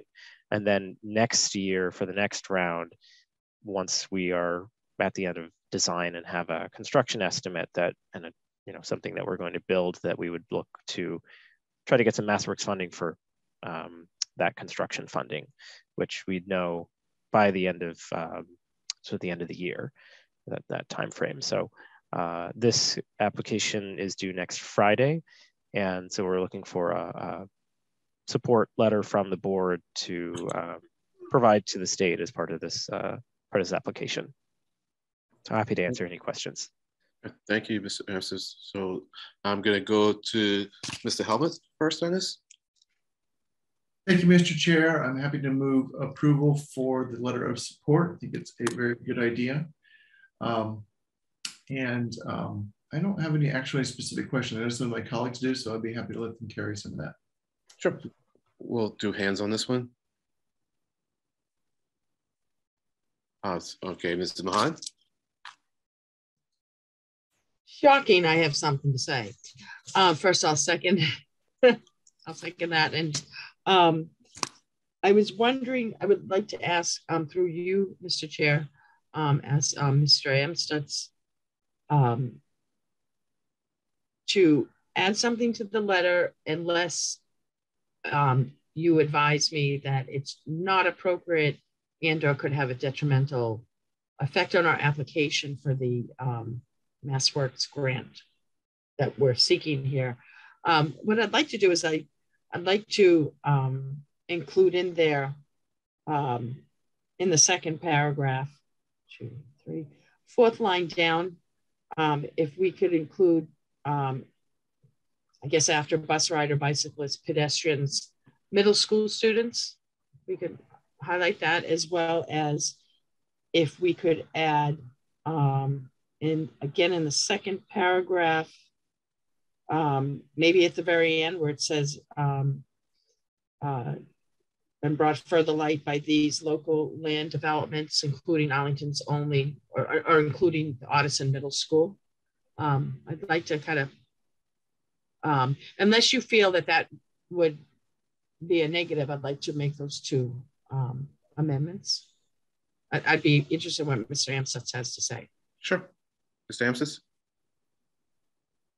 I don't think that there would be any detriment to adding that piece of it. I think we may have mentioned it in another place or another letter, but we're also cognizant to try to connect this to the housing piece.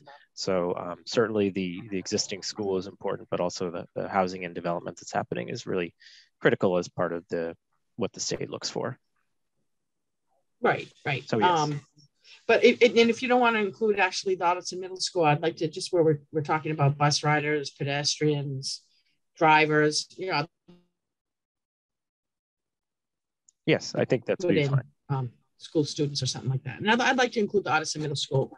All right, unless because I understand that, but I just want to make sure, because it has been included in your previous submissions to us for other journeys along getting us here. And I'd just like to be consistent, especially since the Audison students have had such a presence and presented themselves at various times in the course of this. So as long as it's not going to hurt the application, I'd like that to be in there.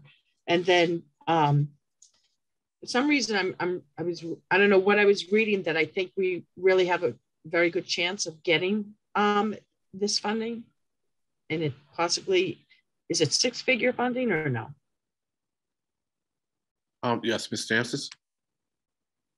So the amount we'll be requesting for this round is about $300,000. It's a little bit more than that, 307, I believe.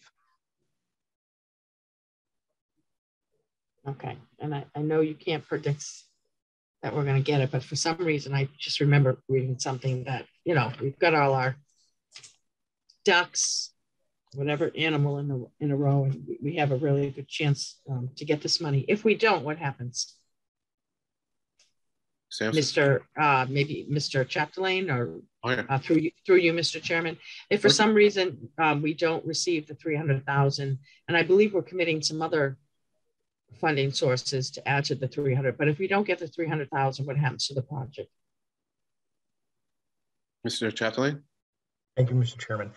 So you are correct, Mrs. Mahan, that there's currently capital budget dollars that are going towards the contract with the designer Stantec that has been hired.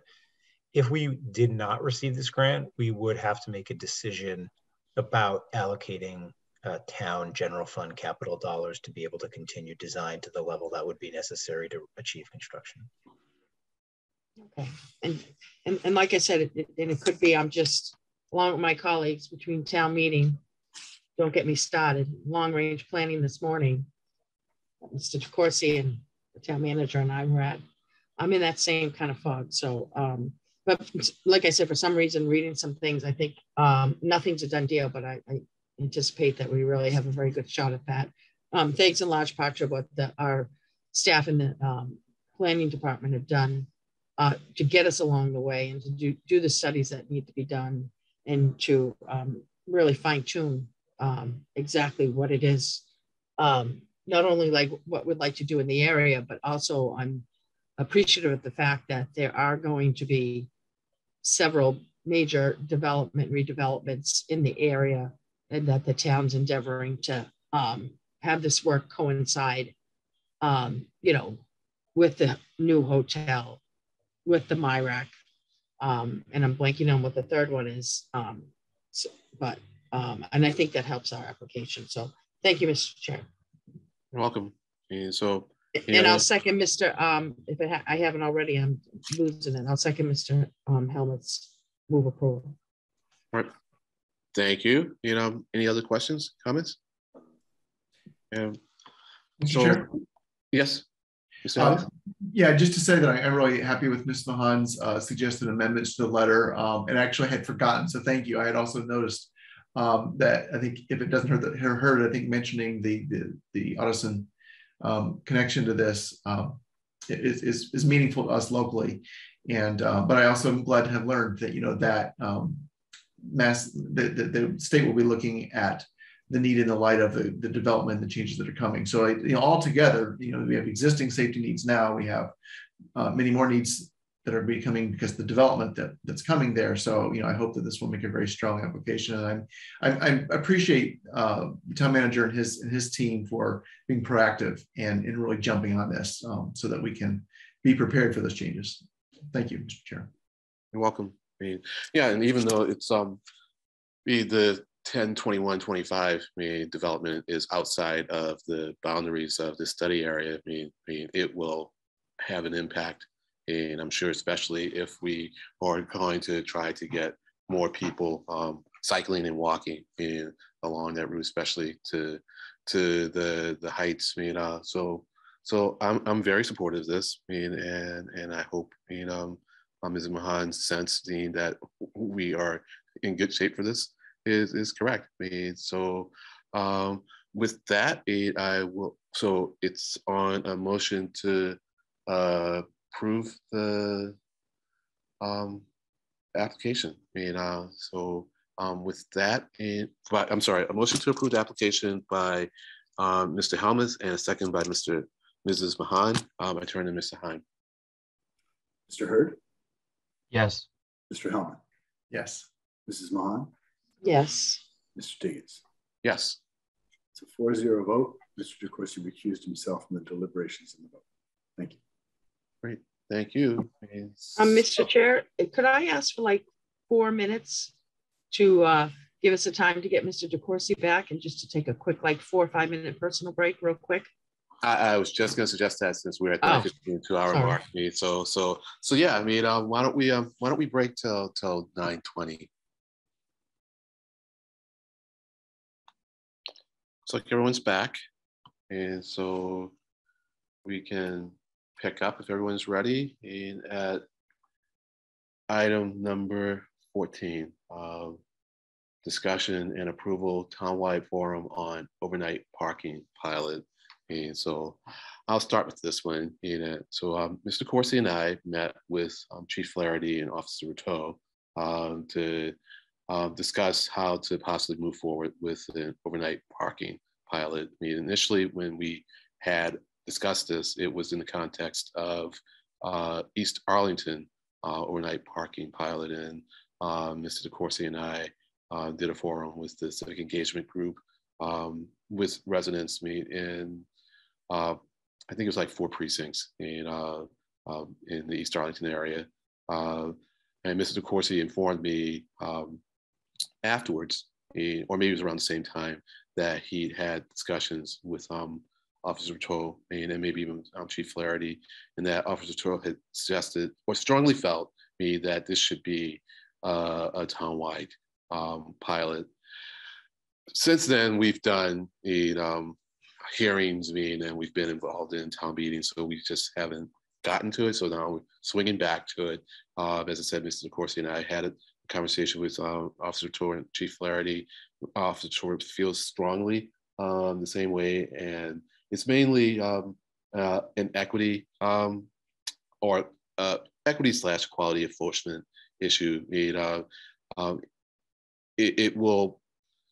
Well, first off, he feels that an overnight parking pilot is good to do in order to see how we can, deal with making things more equitable and making enforcement more equitable with respect to overnight parking. And secondly, he feels that simply doing it in the East would miss the fact that there are parts of town outside of the East where overnight parking is an issue also. And so when thinking about how to do the forum, he suggests that, both he and Chief Flaherty suggested that we approach it from the point of view that we are going to do the pilot and getting feedback from residents on how we do the pilot, and also get a sense of how long to do the pilot. That's all part of how to do the pilot. So essentially what we are doing is coming to you with this as a proposal to see how you feel about it. And so I open it up to any of you at this point. I'm not at this point looking for, I guess I'm not really looking for a motion just yet. We may need to have one to move forward, but let's just have a discussion at this point. So we'll do hands. Or let me back up a little bit and ask Mr. Coursey, is there anything you want to add to this, what I said? Thank you, Mr. Chairman. Just briefly, and you covered it nicely. I think what Mr. Diggins and I envisioned was after the forum, we would develop a proposal to bring back to the board for the parameters of a pilot program. And so that after this forum took place, we would come back to the board and make recommendations for the full board's consideration. But we have had the discussions, and we feel that it is an issue that we need input we want to have input from the public on before we come back as a subcommittee, if you will, to the full board. And I'll just add one more thing. So at the forum would be myself, Mr. Corsi, and Officer Toe, and probably Chief Flaherty, high probability Chief Flaherty. And that makes it not an official meeting. But of course, if I would say if any of you wanted to join me, then it would be an official meeting. It'd take on a different tone. But we're not trying to preclude the involvement by anyone else in the forum. And so that's it. Now, any questions, comments? This is a hands up situation. Mr. Helmuth. Thank you, Mr. Chair. So just to clarify, for myself, but maybe for anyone else who's watching who maybe hasn't had the benefit of our past discussions, by pilot program, do I take it that, I guess you're talking about soliciting public forum for how we would do a pilot. I think that's a great idea. What's the baseline assumption here? Is it that the pilot would be a temporary suspension of the overnight parking ban across all of town? Is that kind of the starting place, or is that, or is even the nature of that kind of still up for grabs in your minds? No, that part of me is pretty settled. That it would be a temporary ban of the overnight parking townwide. Temporary suspension of the ban? Yeah. Temporary suspension. Thank you. Yeah, thank you. And then can you describe a little bit more what the forum would look like? And I think, given I think the public will, would appreciate some sort of suggestions or some options. Are you thinking of like presenting options A, B, and C, and D, or this kind of thing? Or are you just planning on being really open-ended just to hear what kind of input there'd be? Ideas about the format of the forum, that kind of thing? No strong ideas at this point. Chief Flaherty offered to provide data regarding the number of overnight parking tickets that are issued, and other stats that I'm not quite sure what they would include. Maybe my colleague, Mr. DeCourcy, can chime in a little more on that.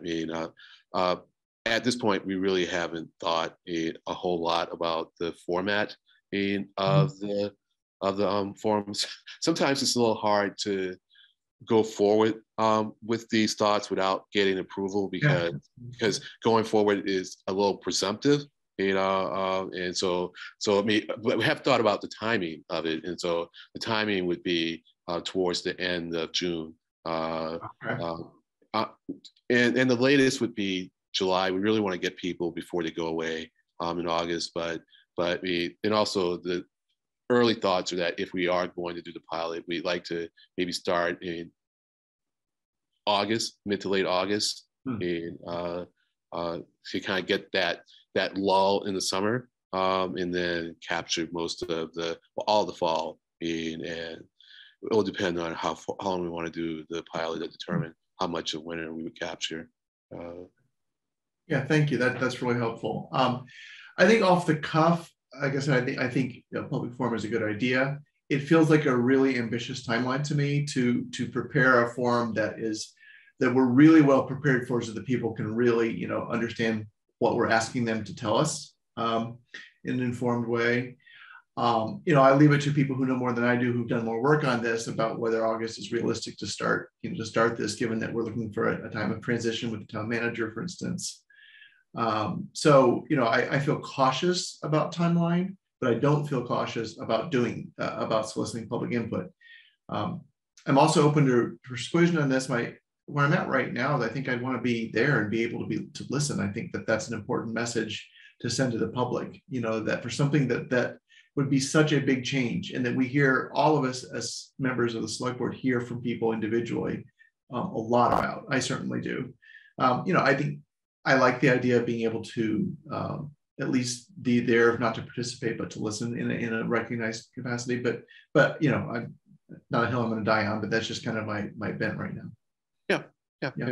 Thank you. In case it'd be a formal meeting, you know, and with an agenda, and maybe meeting/hearing, and we would work it out, you know, how we do that so that we have as many of you who want to be there as possible. Yeah, so, thank you very much. Sure. Ms. Mahan? I think June is really ambitious, especially with town meeting. A town meeting of 1,000 nights once again, it seems to be, but we'll see how that goes. I sort of had in my head that maybe the forum was in September. It's a pilot program. You know, we do it 6 to 8 weeks.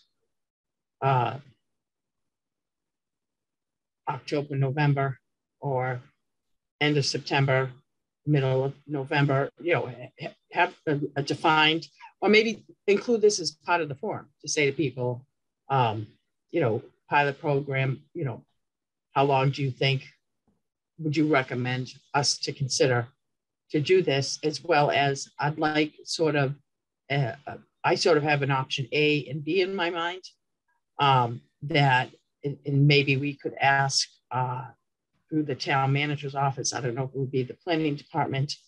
And I don't see this as a cumbersome task, but a lot of cities and towns, and I want to say the majority, but I'm just thinking of the communities that are adjacent to Arlington that do have the overnight parking ban lifted once we get to snow plowing weather. It no longer exists because I know if we go by the honor system saying, you know, it's going to be, well, I'd like to hear input. I'd like to have the, you know, have that discussion at the forum. I'm sure some people may advocate for, we just want it completely eliminated and it's year round, and it'll be the honor system to get off when it snows and when we have to do cutbacks and stuff like that. But traditionally, I haven't seen that really work anywhere unless you're talking like out in Amherst. I think they do have it. I think that's the town that has it year round. But I think the towns that do have it, but they suspend it and it's posted, is Watertown. I want to say Somerville, but I think I'm wrong on that. But so perhaps at the forum, if you could have at least an A and B discussion, which is total overnight parking ban lifted year round versus, as well as overnight parking ban just for the non-snowplow event months or weeks. And if you can do all this and pull it off in June, that's great. I think if you do it in July, I mean, honestly, Arlington, once, you know, last day of school comes in June, a lot of Arlingtonians really aren't in town anymore. So I just don't want to say, hey, you had a forum in July and, you know, not much of Arlington was around. So I'll leave it to you, Mr. DeCourcy, to come up with the timeline for that. If you want to do it, maybe, you know, the week after school.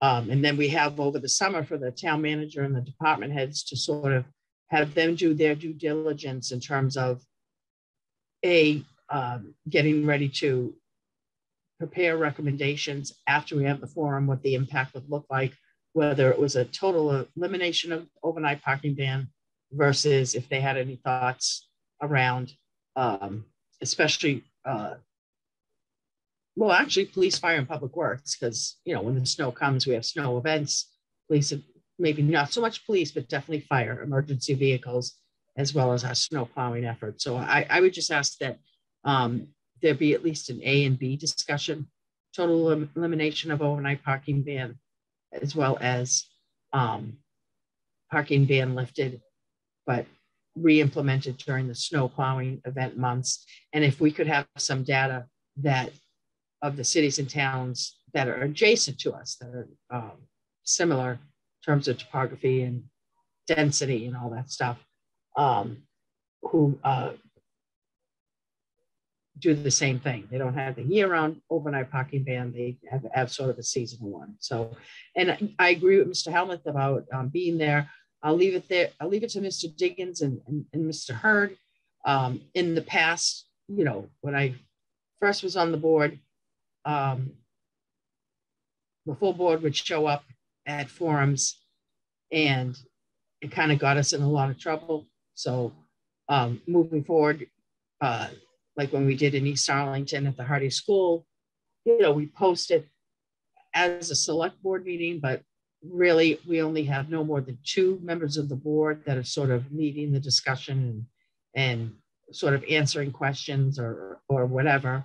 And that we just don't deliberate, but just to sort of cover our assets, that we do post it as a select board meeting, but the other 3, and I can't tell any of my colleagues what to do or not to do. It's their choice. But what's worked in the past is that we post it, the full board's there that are members more than 2 that want to be there, but we really designate no more. We designate only 2 members of the board that are going to lead the meeting and, you know, answer any questions or anything like that. So if I could just ask through you, Mr. Diggins, to Attorney Heim, I'm trying to think if we had a public forum like this when you've been our town council, but I know that's what we've done in the past. Do you see any impediments to that, or is that something that might work? Mr. Chair? Yes, Mr. Heim. Yeah, thank you. That's correct, Vice Chair Mahan. Generally speaking, if the board is going to attend a forum or anything together where you'll be present in a quorum, it's wise to post it as a meeting in an abundance of caution. Because if you discuss a matter within your jurisdiction among a quorum, even if it's part of a larger group, it could be construed as an open meeting law violation. And then, of course, the other way around that is to make sure that you keep your participation to under a quorum. In theory, you could take some risk and say, well, we're not really participating as select board members, but because so many things are under the jurisdiction of the select board, and this specific idea and pilot is in your capacity as the roadway commissioners and parking commissioners, I think it would be wise to either just notice a select board meeting within the forum or designate some folks so you can keep your participation to under a quorum. Does that address your question, Vice Chair Mahan? Yes, it does. So if Mr. DeCourcy, Mr. Diggins are amenable to this, that, you know, we have the forum, we posted it as a meeting, just to cover us, that I read something within the past 18 months where a resident not in Arlington made a complaint that a quorum, more than a quorum, was at a meeting, and even though less than a quorum ran the meeting, meaning only 2 members, that if for some reason one of you were saying something and I nodded my head yes or no, that could be construed as a deliberation or so. And we all know I can't keep my hands under control, let alone nodding my head. So I think that would be best, that we, you know, but we also make it clear that this is something that Mr. Diggins and Mr. DeCourcy are going to be the facilitators at, and that the board will not be, you know, barring any catastrophic event that the town manager says, you know, a boiler blew up at Stratton, and since you're all here tonight, it's notice and you need to vote on it. But I don't see that happening. So if we could just, you know, have the forum, just have no more than 2 members of the board facilitate, definitely post it as a select board meeting, but also with the tacit agreement amongst us that the other 1, 2, or 3 that are there are really just there to listen, and there won't be any deliberations. Thank you, Mr. Chair. Thank you, Mr. Mahan. And Mr. Hurd? Yep. So I'm happy to have the forum. I think public input on this particular issue is good, and it can help us frame how we move forward. And this is an important issue that we've been really dealing with over the past couple of years, but it's come kind of full steam in the past few years as we've had a lot of people that have written to us. And as to participation in the forum, given that it takes less time to notice a meeting than we've discussed this tonight, I think let's just notice the meeting. All right, thanks. All right, great. Thank you, Mr. Hurd. Mr. Corsi? again, I appreciate all the comments of my colleagues, and I agree. It is an ambitious timetable, and if it has to be pushed back, it'll be pushed back so that we do it right, and that we hear from people, and we are able to come back to the full board with some sort of recommendation. So think of the time frame, because as Ms. Mahan pointed out, once school is over, the place kind of gets a little desolate.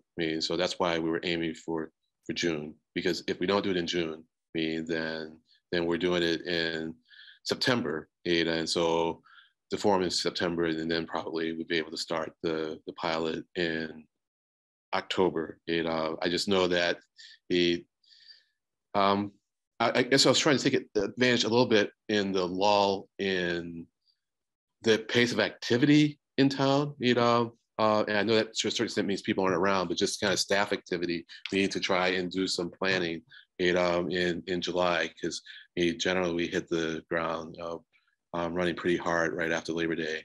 But we could certainly let people know that's coming, of course, and try and do as much planning beforehand. And part of that would be in the nature of the presentation, so that we are telling people, look, we're going to do this pilot, and here are some alternatives. We're looking for your input because we're hoping to start this pilot perhaps in October. And so I guess what I am really looking for from you all is are we committed to doing the pilot? And so right now I hear that we're committed to doing the forum, but because what we can do is we can come to people and say, we're thinking about doing the pilot, and the chief and Officer Rateau advised against that, and you probably can figure out why. Or we could say, we are going to do the pilot, and we're wanting your input on how we do the pilot. So can I get a sense as to how you're feeling about doing the pilot? So I saw it. Excuse me? I'm happy to have the pilot. I think right. It's important ahead of what we have to do for our work. All right. And Ms. Mahan? I would say right now I can hear Mr. Greeley screaming in my head saying, for years I asked you to do remote meetings and you waited until I'm not here anymore. And now I can hear him screaming at me, I can't believe for years I've tried to do a pilot program for overnight parking. So I know I can't vote for him, but I can hear him on my shoulder right now. So I'm all for doing a pilot, but I would say, a pilot is finite. It has a start and end date. So if we could if we could get some recommendations or see where our department heads, town manager, and Mr. Diggins and Mr. DeCourcy, my only wish would be that the pilot program end before we anticipate a first snow. So, maybe end before Thanksgiving, so maybe it's a 6 to 8 week. And by virtue of a pilot program, it's a testing and and then after that we can assess what's long-term. So I'm fine for a pilot program if it's a finite amount of time. And if it ends, I would say, sometime before, some days or week before Thanksgiving. I think we're okay with snow up until then. Thank you, Mr. Chair. Thank you, Ms. Mahan. And Mr. Helmuth? Well, far be it for me to disagree with the voice of Mr. Greeley. I think, yeah, I'm all right with it. I think that an extended pilot, I don't know how much time, we'll figure how long it is. I think at some point with the pilot program, you do run into the, can we get this genie back in the bottle kind of thing. I think that, if it goes on long enough, it could really be perceived as the change itself. And so I think clear communication and messaging will be obviously, really important to the public about what we're doing, and that it really is, provisional, that we really are doing what we're doing. So, I think in principle that's fine. I'll just leave it at that. So thank you. Okay. All right. So now it's just really a matter of whether we go for in the June or in September. And I think I'll have a conversation with Mr. Morrissey about that. I hear what you're saying about it being ambitious, and I think if we are going to try and do a pilot, perhaps end of September, through middle of November. I mean, then if we had a forum right at the beginning of September with all the details pretty much worked out and giving people kind of a choice and some chance to feedback, then we could launch it. But that would require some work during the summer that I know we can pull off. So I'll have a conversation with Mr. Corsi about this, and we'll update you in a meeting in June, probably the first one in June. Mrs. Corsi? No, thank you, Mr. Chairman. And again, appreciate the comments of my colleagues. And I think one of the important areas that we will have to discuss is duration, because we have heard different things, and it certainly does have to be finite. And I think that will be, I'm hearing consensus on a certain period, but it may be other options that we need to present. And it's understood that there may not be consensus right now on that period, but we'll need input and need to come back on that and try to develop consensus. But I think this is really helpful. Great. Yeah. So thank you. I agree. So like I said, we need to vote. We just need to really get a sense of how you felt about things and really just kind of get approval. We got it. So moving on to the next item, future select board meetings. And so this isn't so much to plan out meetings for July. Let's plan on maybe doing that at our next meeting, is really to kind of lay out the thinking about where to meet. And so in the message I was trying to convey regarding tonight's meeting, essentially what I was trying to say, and didn't come out clearly, is that I was willing to be at town hall regardless of who wanted to be there. And so if it's just one other select board person, I would be there. My feelings about masking is that I'm wearing a mask, when I'm in a room with someone else. My notion is that we don't know when we are contagious. We can be asymptomatic and contagious. And the test, there are just lots of false negatives in the testing. So when I heard that people were concerned about testing, I thought, well, we have to kind of work out how we're going to deal with the testing. It's like, when are you tested? And I would imagine you'd have to be tested enough time in advance so that you can stay home, if you know that you're positive, And so I just put this out there. Like I said, I am willing to come to town hall, for just one other person, and I'm willing to do all the meetings that way if you want, But so the things just kind of got, I thought, a little muddled, and it was just easier to just go, let's do this one all remote, have a discussion about how we want to approach meetings and take it from there. So I've said what I have to say. This is a hands up situation. Ooh. I don't quite know. so Ms. Mahan. Thank you, Mr. Chair. I just feel like I'm always raising my hand. I don't want to be overhanded. Just if I had my druthers, and I understand what you're saying, we need to have enough time if we do test positive, but I liked when we came to the last meeting, under the tutelage of the town manager, I tested right there in the office before. You froze up on us. I think we lost you. How you do this? And you got me to. Hold on a second.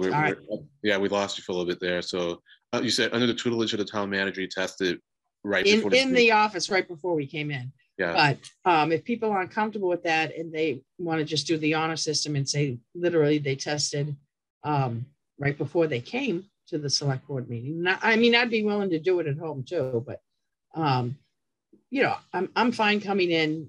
But I think just for all our sake that we test within an hour of the meeting, whether it's at the chambers or not, or we continue with remote. I'm fine either way. But if we do go back in person, I'd like to, and I don't know if there's any Board of Health recommended, but I don't think there is. I don't think people have to test. Well, the employees do, but anyways, whatever the Board of Health would recommend, if we do come back and meet as a full board or close to a full board in the chambers. My own personal, I'd like some testing to be there if we are coming back, or if it's just better to be, because I understand what you're saying about false positives, you know, and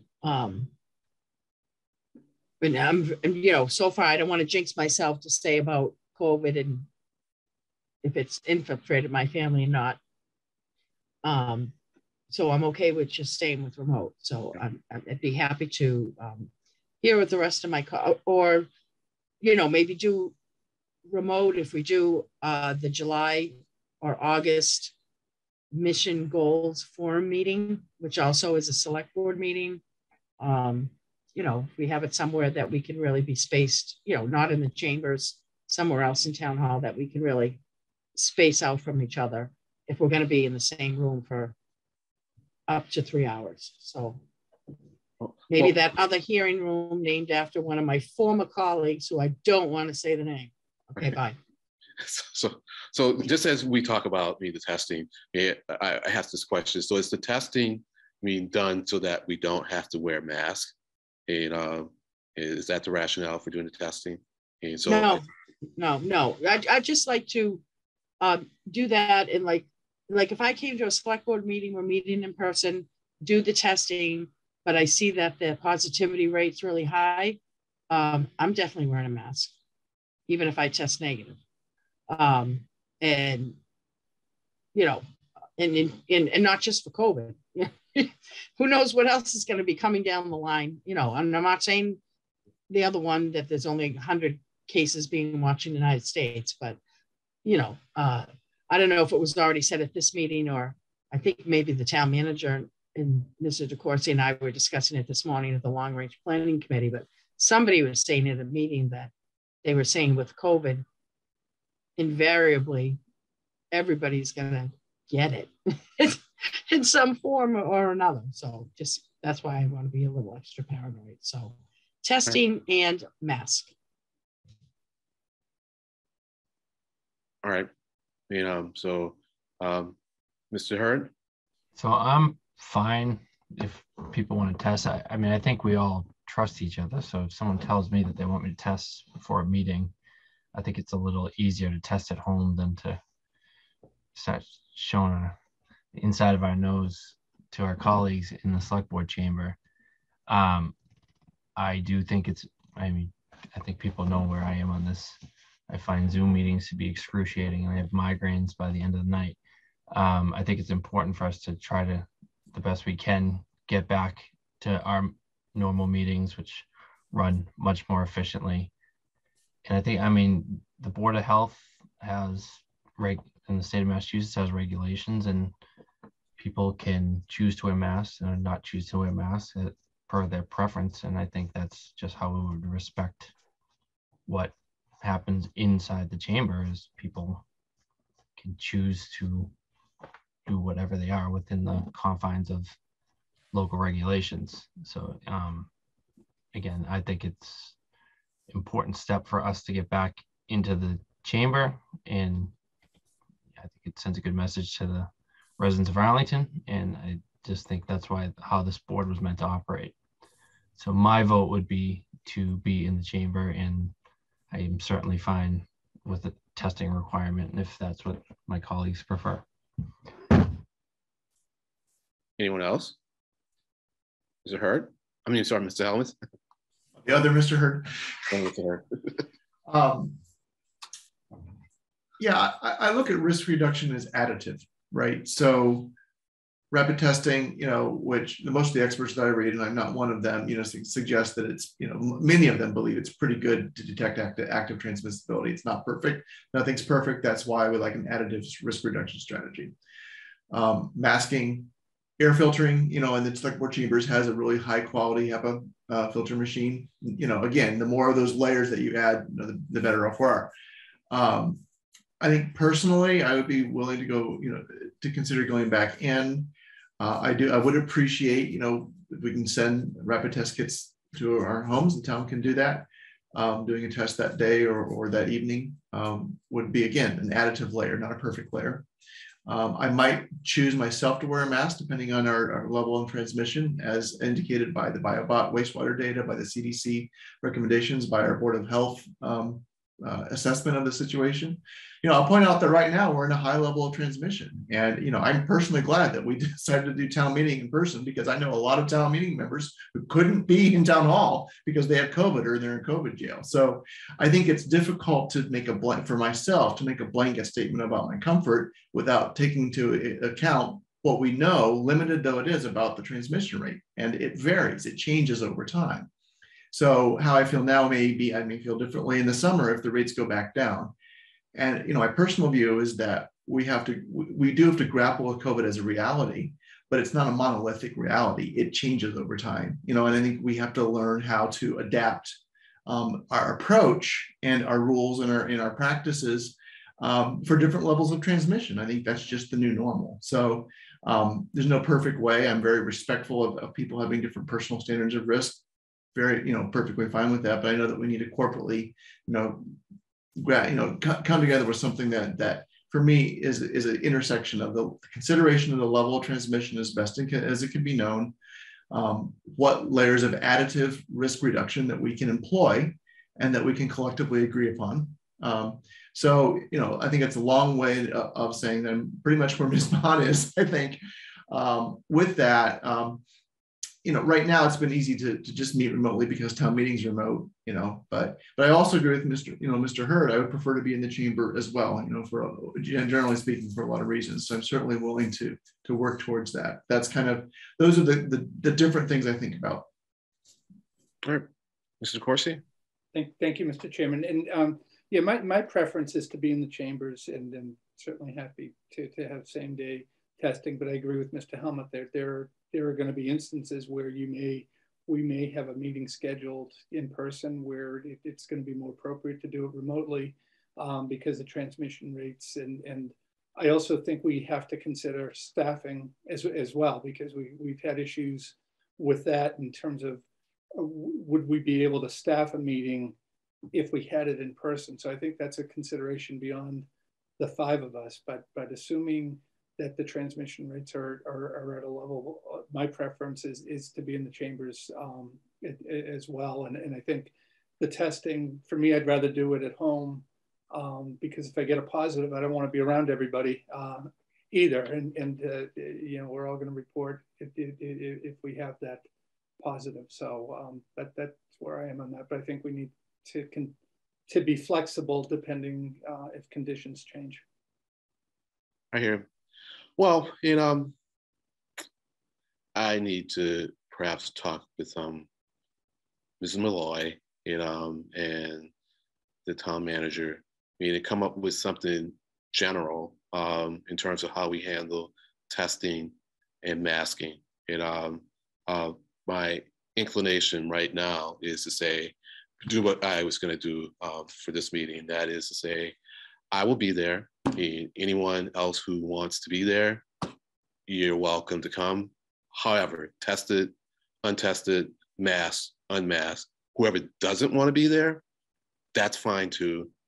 Don't need a reason, and so that's kind of my default. Like I said, I will talk with Mr. Malloy and the town manager to see, maybe even Mr. Heim, to just see what kind of general thing we can do. Because right now, where my tension is that I'm respecting what the Board of Health says, but at the same time, I'm also dealing with my interpretation of the science, and I tend to be, I say conservative when I talk about this virus way too much, but I am, and so there we are. So, okay, I think we've talked about this enough at this point. And I don't say that out of exasperation. In fact, when you see out of exasperation emotionally towards you all, it's more that my energy is just running out and we have more to do. So I'm going to move on, and move to correspondence received. And so I'll turn to Mr. Corsi on this one. Thank you, Mr. Chairman. So I'll move receipt of the correspondence, and I know this was an issue that Mr. Helmuth had worked on or had raised previously with the board, but move receipt at this point. Right, and let me just specify, it's traffic concerns at the intersection of Wachusett Avenue and Appleton Street. So thank you for that motion to receive. And I'll do a hands up on this. Mr. Helmuth? Thank you, Mr. Chair. I'll second that with a request to the town manager that, because I did hear from quite a few residents at that intersection, and I think it was December, and I brought it to the board. I appreciate the memo very much. I'm delighted to see the plans and the progress, and then the plan to refer to TAC for a project, which was our motion at the time. I would ask if the town manager could arrange for the appropriate staff to reach out to the residents, and I can provide their information with kind of an update and maybe an invitation to have some awareness of the tentative plan that was drawn up. It started with one resident back in 2020, so I mean that's good. But quite a few have gotten in touch with us. So if we could kind of close the loop with them, I think they'd appreciate that, and just deeply appreciate knowing that it's now kind of the wheels are moving. So is that reasonable, Mr. Chaplain? Am I asking? Indeed. Yes, doable. Yeah, thank you. Great. All right. Any other comments, questions? Okay, so on a motion to receive by Mr. Corsi and a second by Mr. Helmuth, Mr. Time? Mr. Hurd? Yes. Mr. Corsi? Yes. Mr. Helmuth? Yes. Mrs. Mahan? Yes. Mr. Diggins? Yes. Unanimous vote. Thank you. And so next on the agenda, new business. And I'll go down the line on this one. Jaime? No new business. Thank you, Mr. Diggins. Mr. Captain. Thank you, Mr. Diggins. Just two quick pieces of new business. One, the board is aware of, one was late breaking. Wanted to celebrate the good work of the planning department and the engineering division submitting a shared streets grant application, which was awarded for Chestnut in Mystic in the amount of, I think, approximately $150,000, which will go a long way to implement the project improvements in that area. And then just late today, I learned that DPW had also applied for a separate, sort of parallel but separate lane of that same shared streets program, and they received $50,000 to buy a piece of snow removal equipment for sidewalks. So sort of cross departments utilizing state fundings that are available to make the town better, and both have been awarded. So good news to share. Okay, thank you, Mr. Chapdelaine. And Mr. Helmuth? Congratulations to your team, Mr. Chapdelaine. That's excellent news. No new business for me. Thank you. And Mr. Corsi? Thank you, Mr. Chair. Just two quick items. First of all, we appointed Dr. White to the Board of Health this evening, and I'm sure she will be a great addition to the board. She's replacing Ken Kohlberg, who had served several terms on the Board of Health. And I'd like to ask the town manager if he could send a letter of thanks to Mr. Kohlberg for his years of service on the Board of Health. Second point, it's getting to tournament time for high school athletics. And I just want to briefly mention two teams that often offer, not really in the spotlight, but given recent events, certainly a deserving of mention, and that's the girls and boys tennis team at Arlington High School. And the girls just wrapped up their season with a record of 16-4. They've been in the Middlesex League for over a decade. And this year, for the very first time, they defeated Winchester in tennis. And oftentimes when the Arlington High girls tennis team is playing Winchester, you measure it by how long you're on the court, not whether you're winning or losing. And they were successful. They had one of the best records in the Middlesex League, and they're moving on. So I congratulate Coach Danielle Rakowski and the girls team. Also want to congratulate Coach Matt Siegel of the boys team.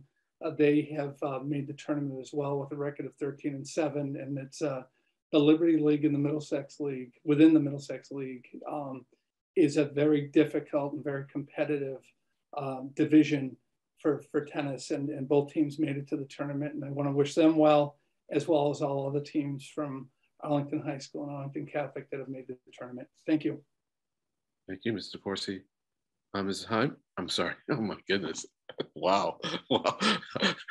Ms. Mahan.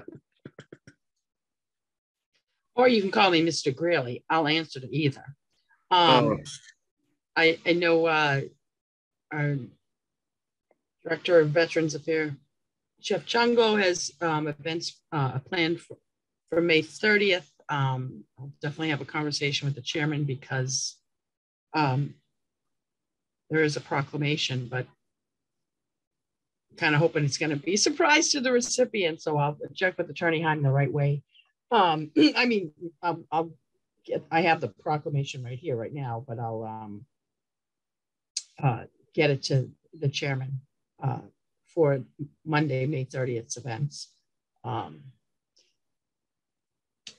we'll go from there because I think depending on, I know it's Memorial Day weekend of who can attend, but I know several of us will be there. So, and then the only other thing is I just want to say, and I've had conversations with Attorney Heim about this, the really good news from EPA. They came out and they sent a letter to City of Cambridge, City of Somerville, MWRA, and Department of Conservation and Recreation, DCR, with everything that the town of Arlington, through Save the Alewife and Mr. River Watershed, Charles River Watershed, all along with the town manager, Attorney Heim, and sporadically myself, have been attending meetings, and they're now making it requirements, and pretty much have addressed everything. One of the points that used to get thrown back to Arlington is, you know, you're not addressing your I&O program. Well, guess what? We are, you know, with our own funding, with opera funding. So that's no longer an issue. So what's in there is dredging the Alewife Brook and/or sort of eliminating it as a channel, developing a plan. I'm not saying this is, you know, going to happen overnight, but developing a plan to eliminate the CSOs. And the reason they're bringing DCR in, which Dan Driscoll is the person over at DCR who heads and spearheads this, and he and I have bucked heads for about 20 years. We don't get along. So if you want anything from Dan Driscoll, don't say you know me. But one of the sticking points when he decided to do the Greenway and encourage kayaks and canoes and launches for them to go into the Alewife was that I said DCR really should be responsible for, before you're encouraging people to go into sometimes sewage infested waters with the CSO discharge, you have to at least A, notify them of that, which he always refused to do, and the town would put signs up, but B, work towards cleaning it up. And EPA has now added them on. And what I'd like to do is, and I've had a conversation with Attorney Heim about this, but I definitely want, in thinking about it, I'd like to sort of submit a draft to the board, sort of codifying what the EPA has come out with. You know, thanking the EPA for that. You know, we still stand firm in our commitment for, all we're asking for is a plan. And then hopefully, not hopefully, with the plan, you know, what the time implementation steps would be. And then continue on to the ultimate goal of total elimination of the CSOs, and really having EPA, you know, definitely Mystic River Watershed, but more importantly, you know, Charles River Watershed, and the other one that I'm blanking on, is really good news for Arlington in getting this done. And when I first started on this journey, I had said to them, you know, I would like to see from Cambridge Somerville CS, MWRA, a plan in total elimination by 2050. And they all said, well, yeah, that's something we can do, but right now we have to plan for what's going to get done for 2025. Well, now 2050 seems to be the number to shoot for anyway. So I'm going to work with Attorney Heim, and as well as if there's any other entity like Conservation Commission or whoever else that should send our planning department a separate letter to EPA. I really want to just keep the heat on to keep this moving. And whether it's a joint letter or a separate letter, that's fine, but I'll have conversations with the town manager and town council, get something up in a draft, circulate it to my colleagues so you can see it beforehand, maybe discuss it at a select board meeting, and then see if the board's comfortable with sending that communication on to EPA with CCing as they did Cambridge, Somerville, MWRA, DCR. And that's it for my new business. Thank you, Mr. Chair. All right. Thank you, Ms. Mahan. And then my quick new business is that 13 Forest reopened in East Arlington. There was a fire at Thrive, and this was sometime last year, maybe about a year ago, and it affected them. And they had nothing but good things to say about the way the town helped them out. I mean, the town helped them find a temporary location with Food Lake, and it was very supportive. And so I just wanted to pass that along. I mean, so they're back, and I'm pleased to hear that the town did well by them. So with that, we are going to adjourn this meeting and then head into executive session. So I'm going to turn to Mrs. Mahan for the motion. Okay, and I just want clarification. If in executive session we do approve the release of any minutes, is that something we're going to come out and vote on in public session, or is that something that we'll put on the next agenda and vote on the release of those minutes at a public agenda in the future? Well, let's come out and release them. And so yes, let's make a motion that allows us to come out and release them so that we can not have to worry about this on another agenda. And so, was that a clear answer, Mrs. Mahan? Mr. Heim? Mr. Chairman? Yes. I think if the board approves minutes for release in executive session, it doesn't have to come out. I think if you want to make a motion to go into executive session, you should decide whether or not you want to adjourn from executive session. But I think you vote in executive session to approve and release minutes. That'll be all you need. You don't necessarily need to come back out. So just to save some votes. I'd like to move that we go into executive session to comply with the approval and or release of some, if not all, executive session minutes as noted in our agenda, as well as to conduct a strategy session in preparation for contract negotiations with non-union personnel, Sandy Pooler, applicant for town manager interim town manager pursuant to section 12B of the Manager Act, and or conduct contract negotiations with same, and that when we adjourn, we will adjourn in executive session. Can I get a second from someone? Second. Okay, so on a motion from Mrs. Mahan to go into executive session, and a motion by Mr. Mahan to go to executive session, a second from Mr. Helmuth. Mr. Heim?